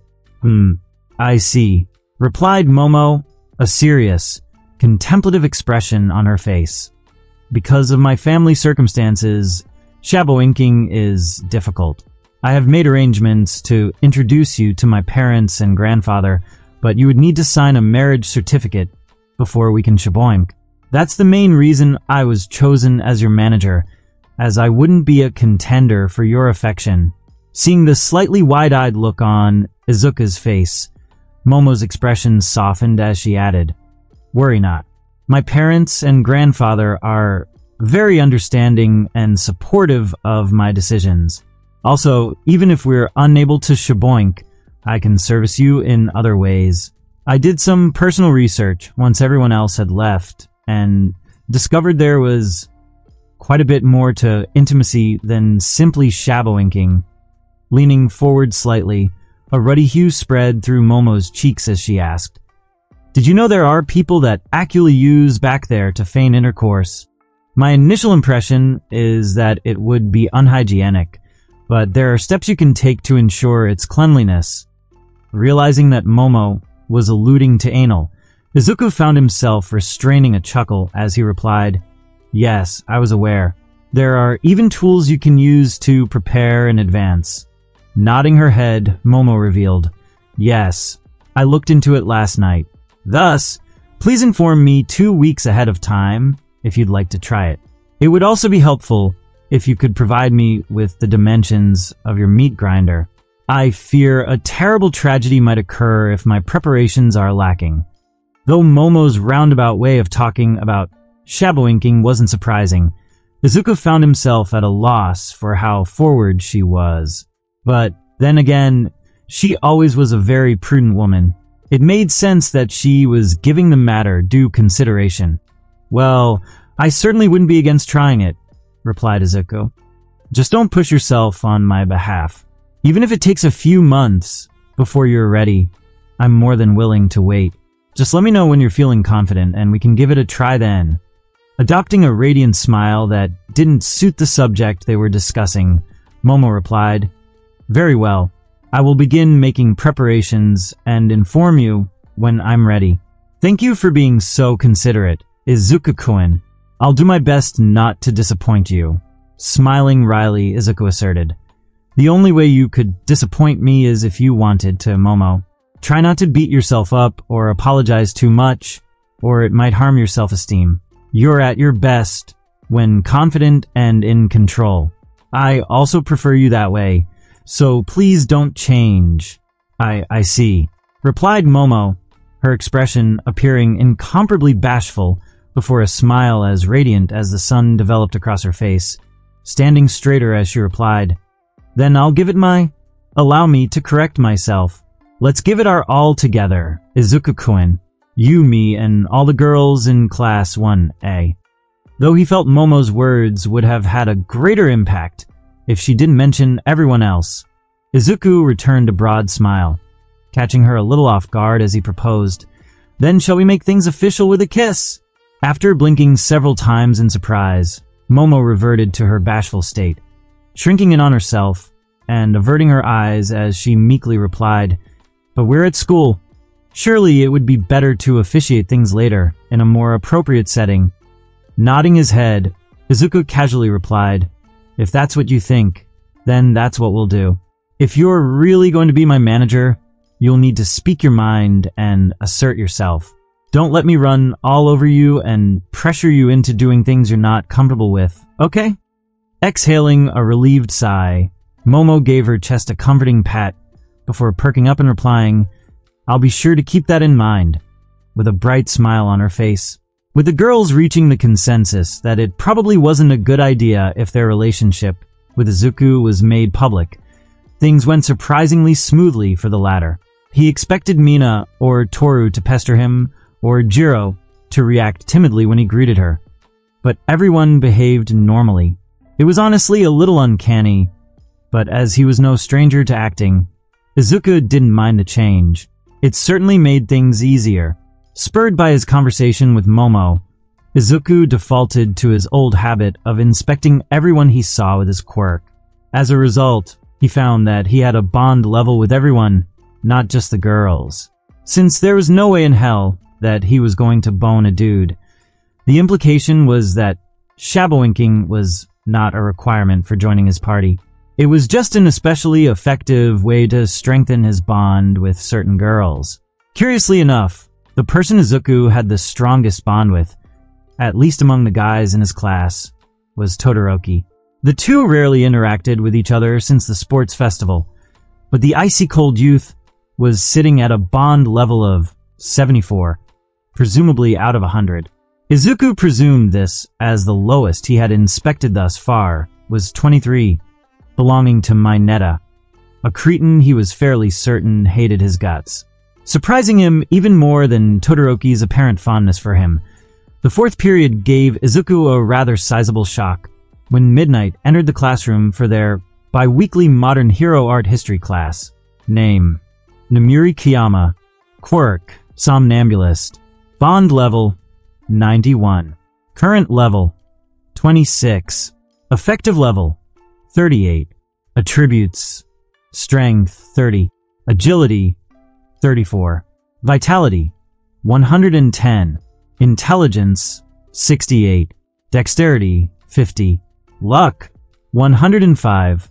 Free attributes 130. Perks: Party invitation required. After seeing Midnight's inordinately high bond level, The notion that there were multiple types of bonds entered Izuku's mind. He was fairly certain that Midnight didn't have genuine feelings for him, and there was also the example of Mirko. The latter was clearly attracted to him, but Izuku knew she would cut ties with him the moment he sincerely pissed her off. If Izuku had to guess, Midnight's bond level was the result of her nature and the fact she was aware of his relationship with the girls in his class. He didn't think Nizu had informed her about his quirk, but she may have heard about his ability to empower the women he slept with. That wasn't the case, but Izuku had just found out that the previous evening, so there was no way others would know. Though it was too late to change course, Izuku couldn't help thinking, damn, if I had known what this world was like, I wouldn't have focused my efforts on the girls in class. If he had known that his chances with Mirko and other mature females were even a few % higher than his projections, Izuku would have gone the confident and cheeky route, not the casual and complimentary route he had chosen. Unfortunately, though he suspected that Midnight might be DTF, Izuku hadn't been lying to the girls when he told them he didn't believe in two-timing. He might be dating 6 of them at once, but he wouldn't go behind their backs to try and seduce other women. After all, they had already made concessions in regards to Mirko and, somewhat surprisingly, Mei, so he wasn't going to push his luck.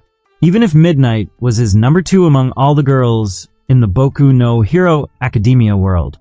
With morning classes and lunch passing without incident, Class 1A was surprised when the door to their classroom opened with vigor, followed by a familiar I am here, followed by a much quieter, coming through the door like a normal person.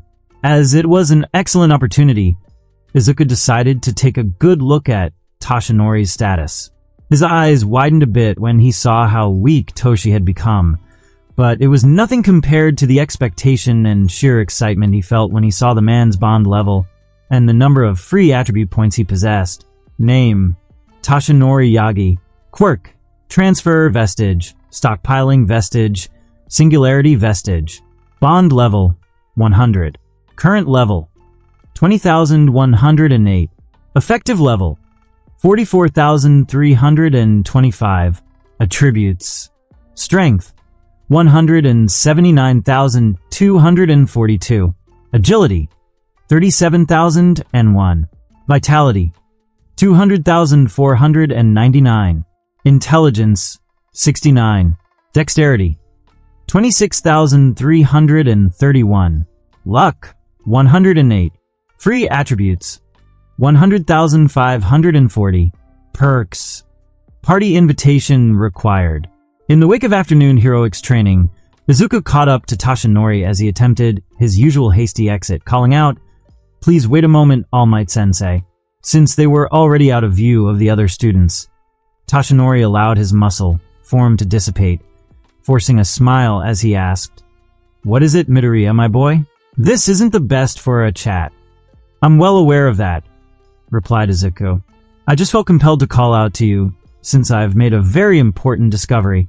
If Principal Nizu isn't too busy, we should head to his office immediately." Nodding his head, Toshinori pulled out his cell phone, ringing up Nizu's private line as he asked, "Mind telling me what this is about? You appear pretty excited." Smiling broadly, Izuku unhesitantly revealed, "I think my power might be able to heal you." Spitting up a concerning amount of blood, Toshinori's eyes widened as he nearly shouted, "Are you serious? Just how many more surprises are you going to give me?" Rubbing the back of his head, Izuku replied, "I'll explain in greater detail once we meet with the principal. But I'd say the odds are pretty favorable. Once you hear what I have to say, you'll understand." Nodding a second time, Toshinori waited for the phone to connect before simply stating, "We need to meet."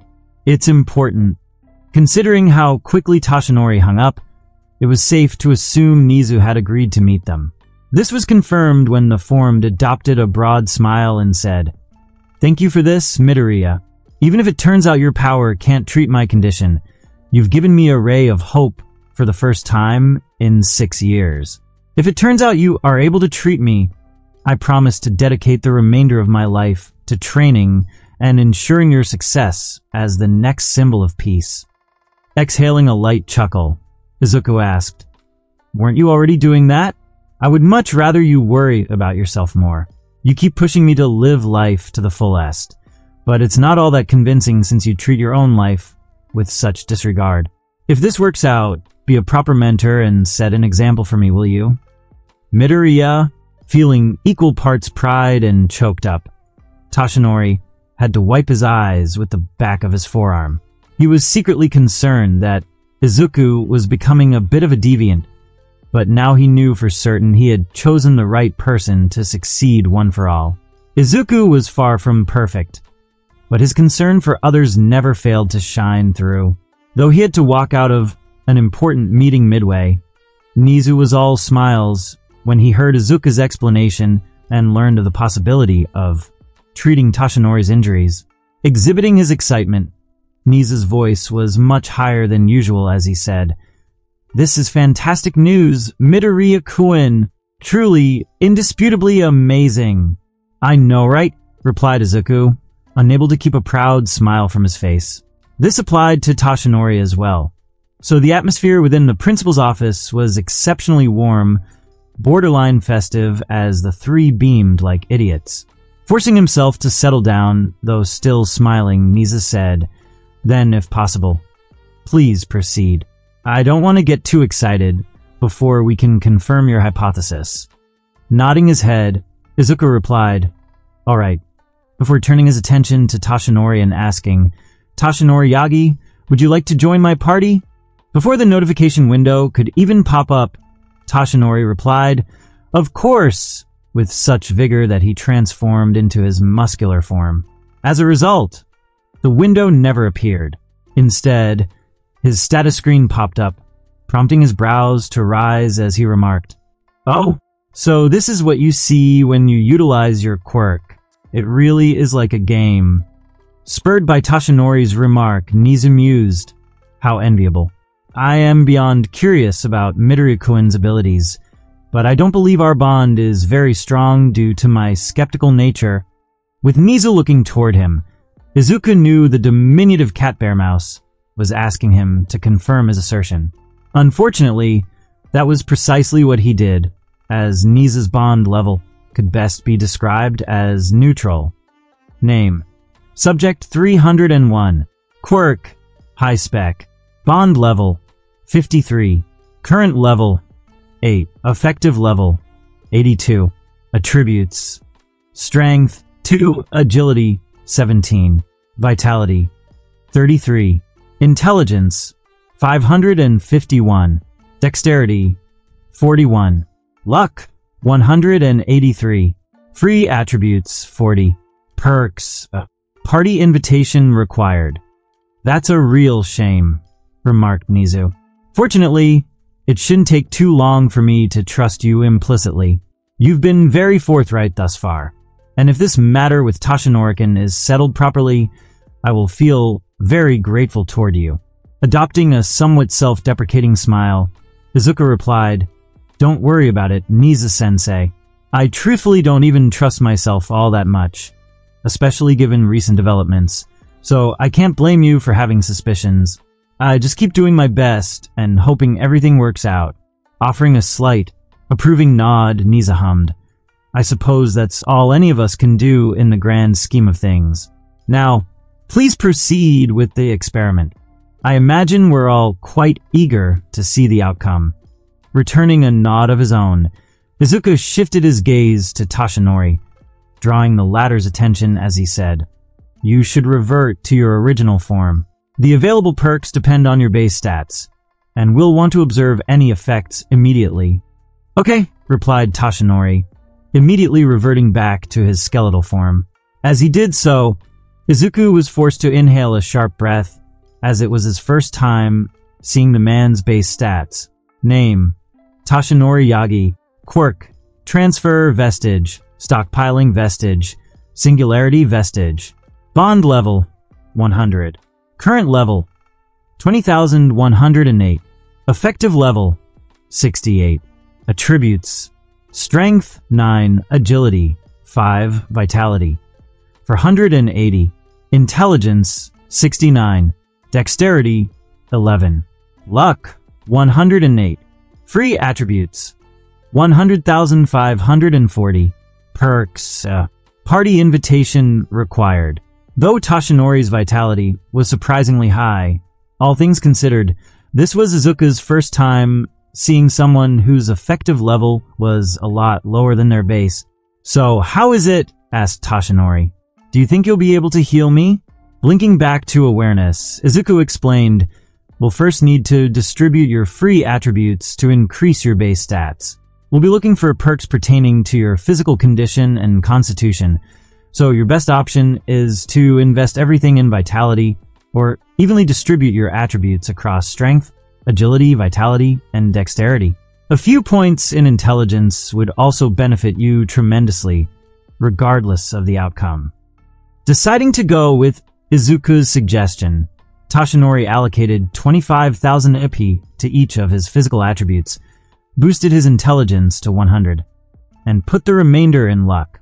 He wasn't interested in being a peerless genius or anything, and he had long since decided to entrust the torch to the next generation. If he could have just a few good years without pain, he would be more than happy. If IZUKU had been aware of Toshinori's thoughts, he would have been tempted to remind the man that AFO was likely still around. Passing on the torch to the next generation was a noble sentiment. But when there was a 150-year-old superpowered grandpa running around, his influence spanning multiple generations, the old guard had little choice but to stay in the game. "This is incredible!" bellowed Toshinori, wide-eyed and with a massive, awe-filled smile on his face. It had taken hours due to the sheer number that was present, but there was a perk among the 10,000 vitality options called Regression that stood out among the rest. At the cost of 2,470 of his levels, he had been able to reverse the flow of time for his body. He hadn't regained the powers of One for All, but his physical condition had effectively reverted to what it was before his climactic battle with All for One. The only downside was that the experience required to reach the next level remained the same, meaning he couldn't just use the perk to extend his life indefinitely. Name: Toshinori Yagi. Quirk: Transfer Vestige. Stockpiling Vestige. Singularity Vestige. Bond level: 100. Current level: 17,638. Effective level: 105,525. Attributes: Strength: 338,491. Agility: 101,004. Vitality: 511,417. Intelligence: 100. Dexterity: 103,668. Luck: 579. Free attributes: 0. Perks: Pinnacle Body, Slipstream, Kinetic Energy Conversion, Perfect Condition, Regression, Crisis Awareness. Seeing what Toshinori's stats had become, largely thanks to the boosts provided by Pinnacle Body and Perfect Condition, IZUKU couldn't help thinking he had created a monster more ridiculous than All Might. With Slipstream and Kinetic Energy Conversion, Toshinori could accumulate power by simply moving around, releasing it in the form of shockwaves that were not different from One for All. And with Crisis Awareness, he basically had a sixth sense for when a major incident was about to occur, allowing him to react even before it happened. Breaking IZUKU from his daze, Toshinori, appearing like a slightly younger version of his muscled self, even in his base form, gave the former a tight hug, shouting, "Thank you, young Midoriya," with tears streaming down his face. He hadn't felt this grateful since his master took him in as a child, so Toshinori was beside himself with sentiment as he smothered IZUKU in his powerful embrace. "You're crushing me," croaked IZUKU, even though Toshinori was properly controlling his strength. He just didn't enjoy being hugged by men, much less one with a physique that could shame bodybuilders. He could endure a bit for Toshinori's sake, as he was also feeling fairly sentimental, but he would prefer it if someone like Midnight or Mirko embraced him. Though he didn't release IZUKU immediately, Toshinori eventually heeded the former's protests, keeping his hands on the younger boy's shoulders as he looked him directly in the eyes and said, "I mean it, kid. Thank you from the bottom of my heart. Rolling his visibly watery eyes, Izuku replied, "You're such a sap," in a somewhat subdued tone. Then, before Tashinori could say anything else, he met the man's gaze and reiterated, "Don't mess this up trying to play hero. You've all but retired at this point, so at least pretend to take it easy these next few years. If anyone has earned a break, it's you." Midoriya, feeling more choked up than ever, Tashinori's face scrunched up in a vain attempt to hold back his tears. Izuku had basically given him his life back, so while he originally planned to increase his patrol time from 3 to 8 hours a day, he decided to limit it to 5. He wouldn't be able to ignore those in need, but he wouldn't push himself nearly as hard as he used to. After all, he was supposed to be making way for the future generation, not barring the course. With Mizu asking him to stay back for a bit, Izuku saw Tashinori off before returning to the principal's office to hear what the diminutive cat-bear mouse had to say. To his immense surprise, Mizu revealed, "Before today's revelations, I had asked Midnight Sensei, if she were willing to give you personal instruction to ensure you did not inadvertently harm those who would receive your power. Your situation is very peculiar, so I believed it was necessary. Tell me, Izuku-kun, how do you feel about such an arrangement?" Adopting a wry smile, Izuku replied, "I would be lying if I said I wasn't very tempted, Mizu-sensei. However, I promised everyone I wouldn't sneak around behind their backs no matter what. It's also not strictly necessary to confirm my powers, so I will have to politely refuse." Nodding his head in approval, Mizu remarked, "I thought you might say that. However, there appears to have been a slight misunderstanding. While the instruction would be centered around you, your classmates, specifically your female classmates, would also be in attendance. It was intended to be a practical demonstration of what to do and what not to do as you deepen your relationships with one another. This is definitely a world based on an eroge," thought Izuku, remaining completely silent in response to Niza's words. Seeing the blank expression on Izuku's face, Niza's own became slightly apologetic as he revealed, "Truth be told, I thought you had already been made aware of this. I'm surprised none of the girls in your class informed you about it, as it was one of the things they discussed during yesterday's lesson. It seems they are quite good at keeping secrets." Raising his brows, Izuku asked, "You're saying the girls know and have agreed to participate?" Responding with a nod, Nizu clarified, "It was an arrangement made under the assumption that you had to sleep with the person who would receive your boons. Your power was set to become an important asset in the ongoing war against All for One and his faithful, so I believed it was necessary to make certain arrangements. I apologize if I've made things more difficult for you." Shaking his head, Izuku was serious as he replied, "It's fine. I'm the type to take things in stride, so I'll just go with the flow and give it my all, just as I always have. Besides, I'm not exactly disenchanted by the notion of receiving lessons from Midnight Sensei.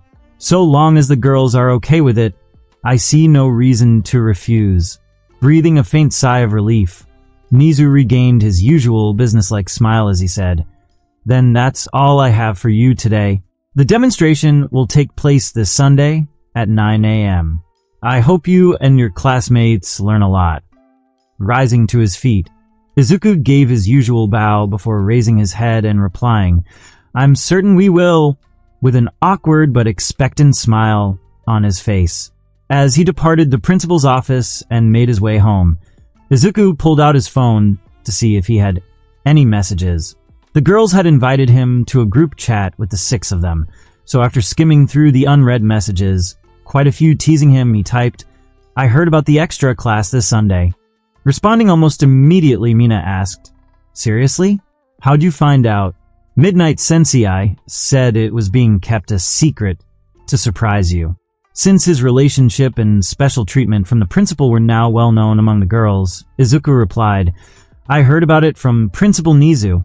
"That little rat," responded Mina, subsequently asking, "Why were you even in his office? You disappeared pretty early after classes let out."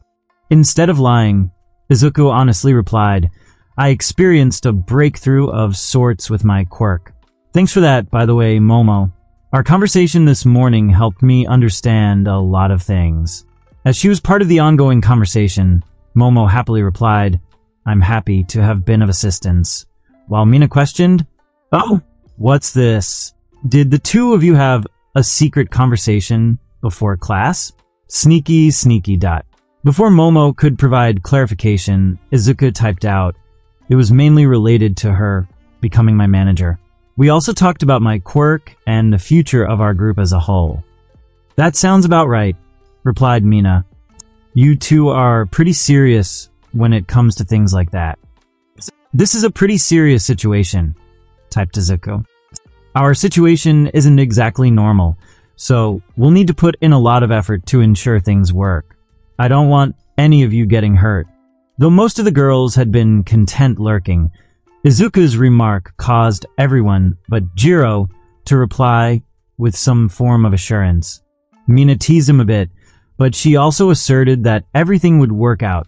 So Izuku felt they were all on the same page. If they were serious about making things work, they would need to be. Where's Jiro, by the way?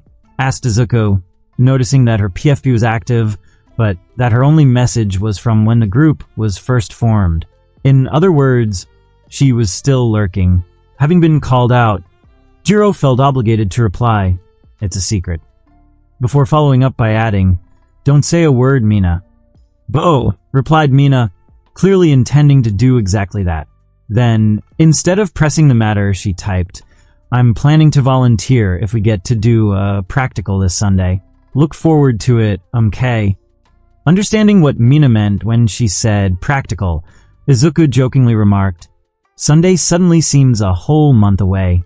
You little flirt, replied Mina, adding, I actually feel it's way too close, lol. I'm a little nervous, even if Achiko, Toru, and Tsuyu have all mentioned it feels incredible. Since it was now very clear what they were talking about, the smile on Izuku's face softened as he typed, I'll be gentle. I promise. If you don't, Midnight Sensei might punish you, replied Mina. Though, perhaps you would like that. I heard Mirko bullied you pretty hard during your internship. Let's not talk about that here, typed Izuku. Telecommunications in the world of Boku no Hero Academia were a lot more secure than his previous one, but it was better to be safe than sorry. While continuing to chat with the girls, Izuku eventually arrived at his home, mentioning as much before placing his palm against the biometric scanner. Then, before he could even call out to greet his mom, a familiar pink figure leaped in front of him, exclaiming, Surprise! With her hands raised high. Instead of startling as Mina had hoped he would, Izuku just stared at her with a blank expression, asking, What are you doing in my house?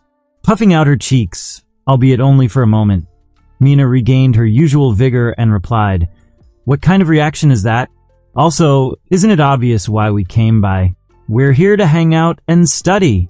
Before Izuku could ask who Mina was referring to when she said we, Jiro appeared from the living room, casually raising her hand as she offered a curt yo, before adding, Sorry for intruding. Your mom let us in. Following close behind Jiro, Inko had a smile that wasn't quite a smile as she cupped her cheek with half-narrowed eyes and said, Welcome home, sweetie. You never told me you had so many adorable female friends from class. Yufufa. Feeling a shiver run up his spine. Izuku's smile became visibly cramped as he replied, It's complicated? Shaking his head, Izuku promptly decided it was better to be honest, his expression turning serious as he added, Kachan, these two are my girlfriends, Mina Ashido and Kyoka Jiro. The three girls you met yesterday are also my girlfriends. Catching Izuku by surprise, Inko's smile broadened, her deep green eyes narrowing further as she replied, I am well aware of that, Izuku-chan. It isn't exactly normal for a boy to bring home three girls and then leave in such a hurry. Just make sure you don't do anything foolish, okay? I'm too young to be a grandmother. Finished with what she had to say, at least to Izuku, Inko turned her gaze to Mina and Jiro, causing the duo to tense as she added, Take care of my baby for me, will you? He's the only thing I have left in this world. Truly finished with what she had to say, Inko cast one final look at IZUKU before excusing herself. An awkward silence lingered in her wake, but it eased a bit when IZUKU grabbed the two girls' hands, smiling wryly as he suggested, "We should probably go to my room. Your mom is really intense," said Mina, waiting until the door to IZUKU's room was shut before speaking again. "Yeah," replied IZUKU. "I already told you about the situation with my father, right? She basically had to raise me herself, so she can be a little overprotective at times. It didn't help that, up until I was 13, I didn't even have a quirk."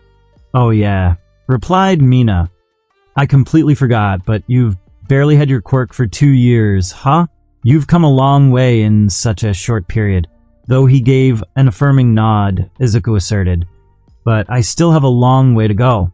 We all do, one way or another." Adopting a faint smile, Mina said, "Speaking of which, Jiro and I really did come here to study. She's ranked 7th in the class, but I'm all the way down at rank 19. I'm hoping to be able to increase my intelligence before the final exams, but since our bond is only 63, I figured I shouldn't hedge my bets and study." As IZUKU had shown each of them their status, Mina and Jiro had at least a basic idea of how they actually felt about him. Curiously enough, Jiro's bond was the higher of the two, initially set at 73 despite the fact she and IZUKU rarely conversed, and had only teamed up once during their training.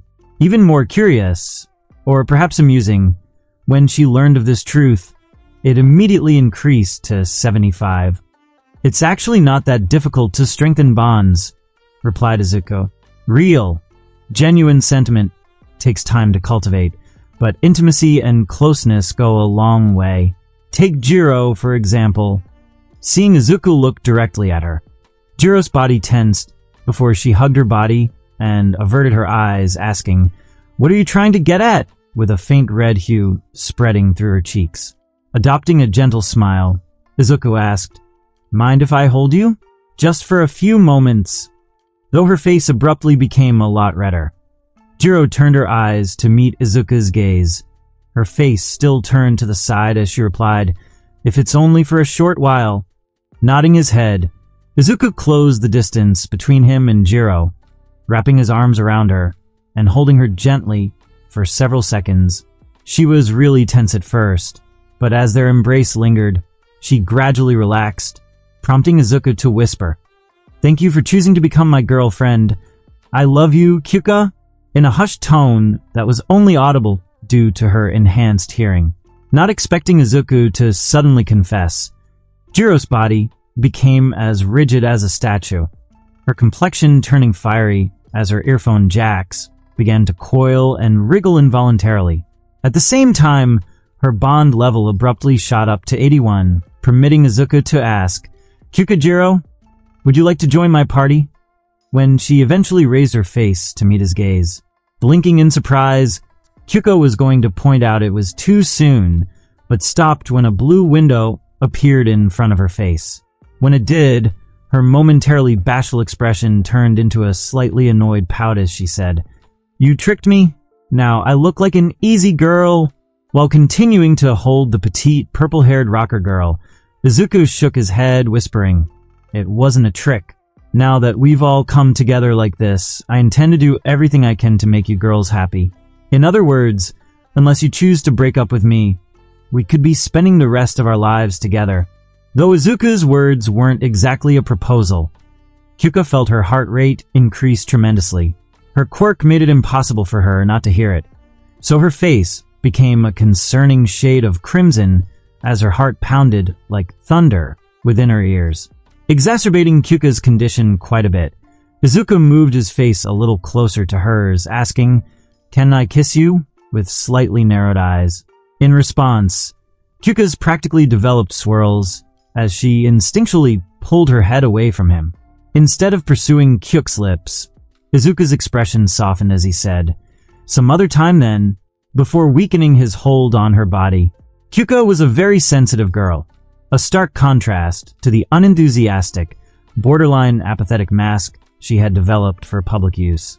Her quirk permitted her to listen in on hushed conversations, so she had always been privy to the true nature of people in her surroundings. She had learned to tune things out with the help of music, but by doing so, she had isolated herself from the rest of the world. At the very least, that was the case until she joined class one night. Just as IZUKU released his hold on her body, Quirk grabbed his shirt, whispering, "Wait," as she turned her eyes to look up at him. That was the only thing she said, but her intentions were made fairly obvious when she swallowed audibly, returning his hands to their position on Quirk's lower back. IZUKU held her gently and tenderly for several seconds, staring into her eyes as they slowly drew closer to one another. It took nearly 30 seconds, but their lips did eventually meet, culminating in a chaste smooch that lasted for a few seconds before Quirk pulled away from him, covering her face with her hands as illusory steam rose from her head. Seeing the unexpectedly intimate interaction between IZUKU and Quirk, Mina found herself at a rare loss for words.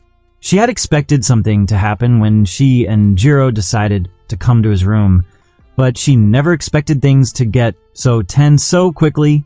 Turning to meet Mina's gaze, IZUKU's expression softened even further as he mouthed the numbers 6 and 8.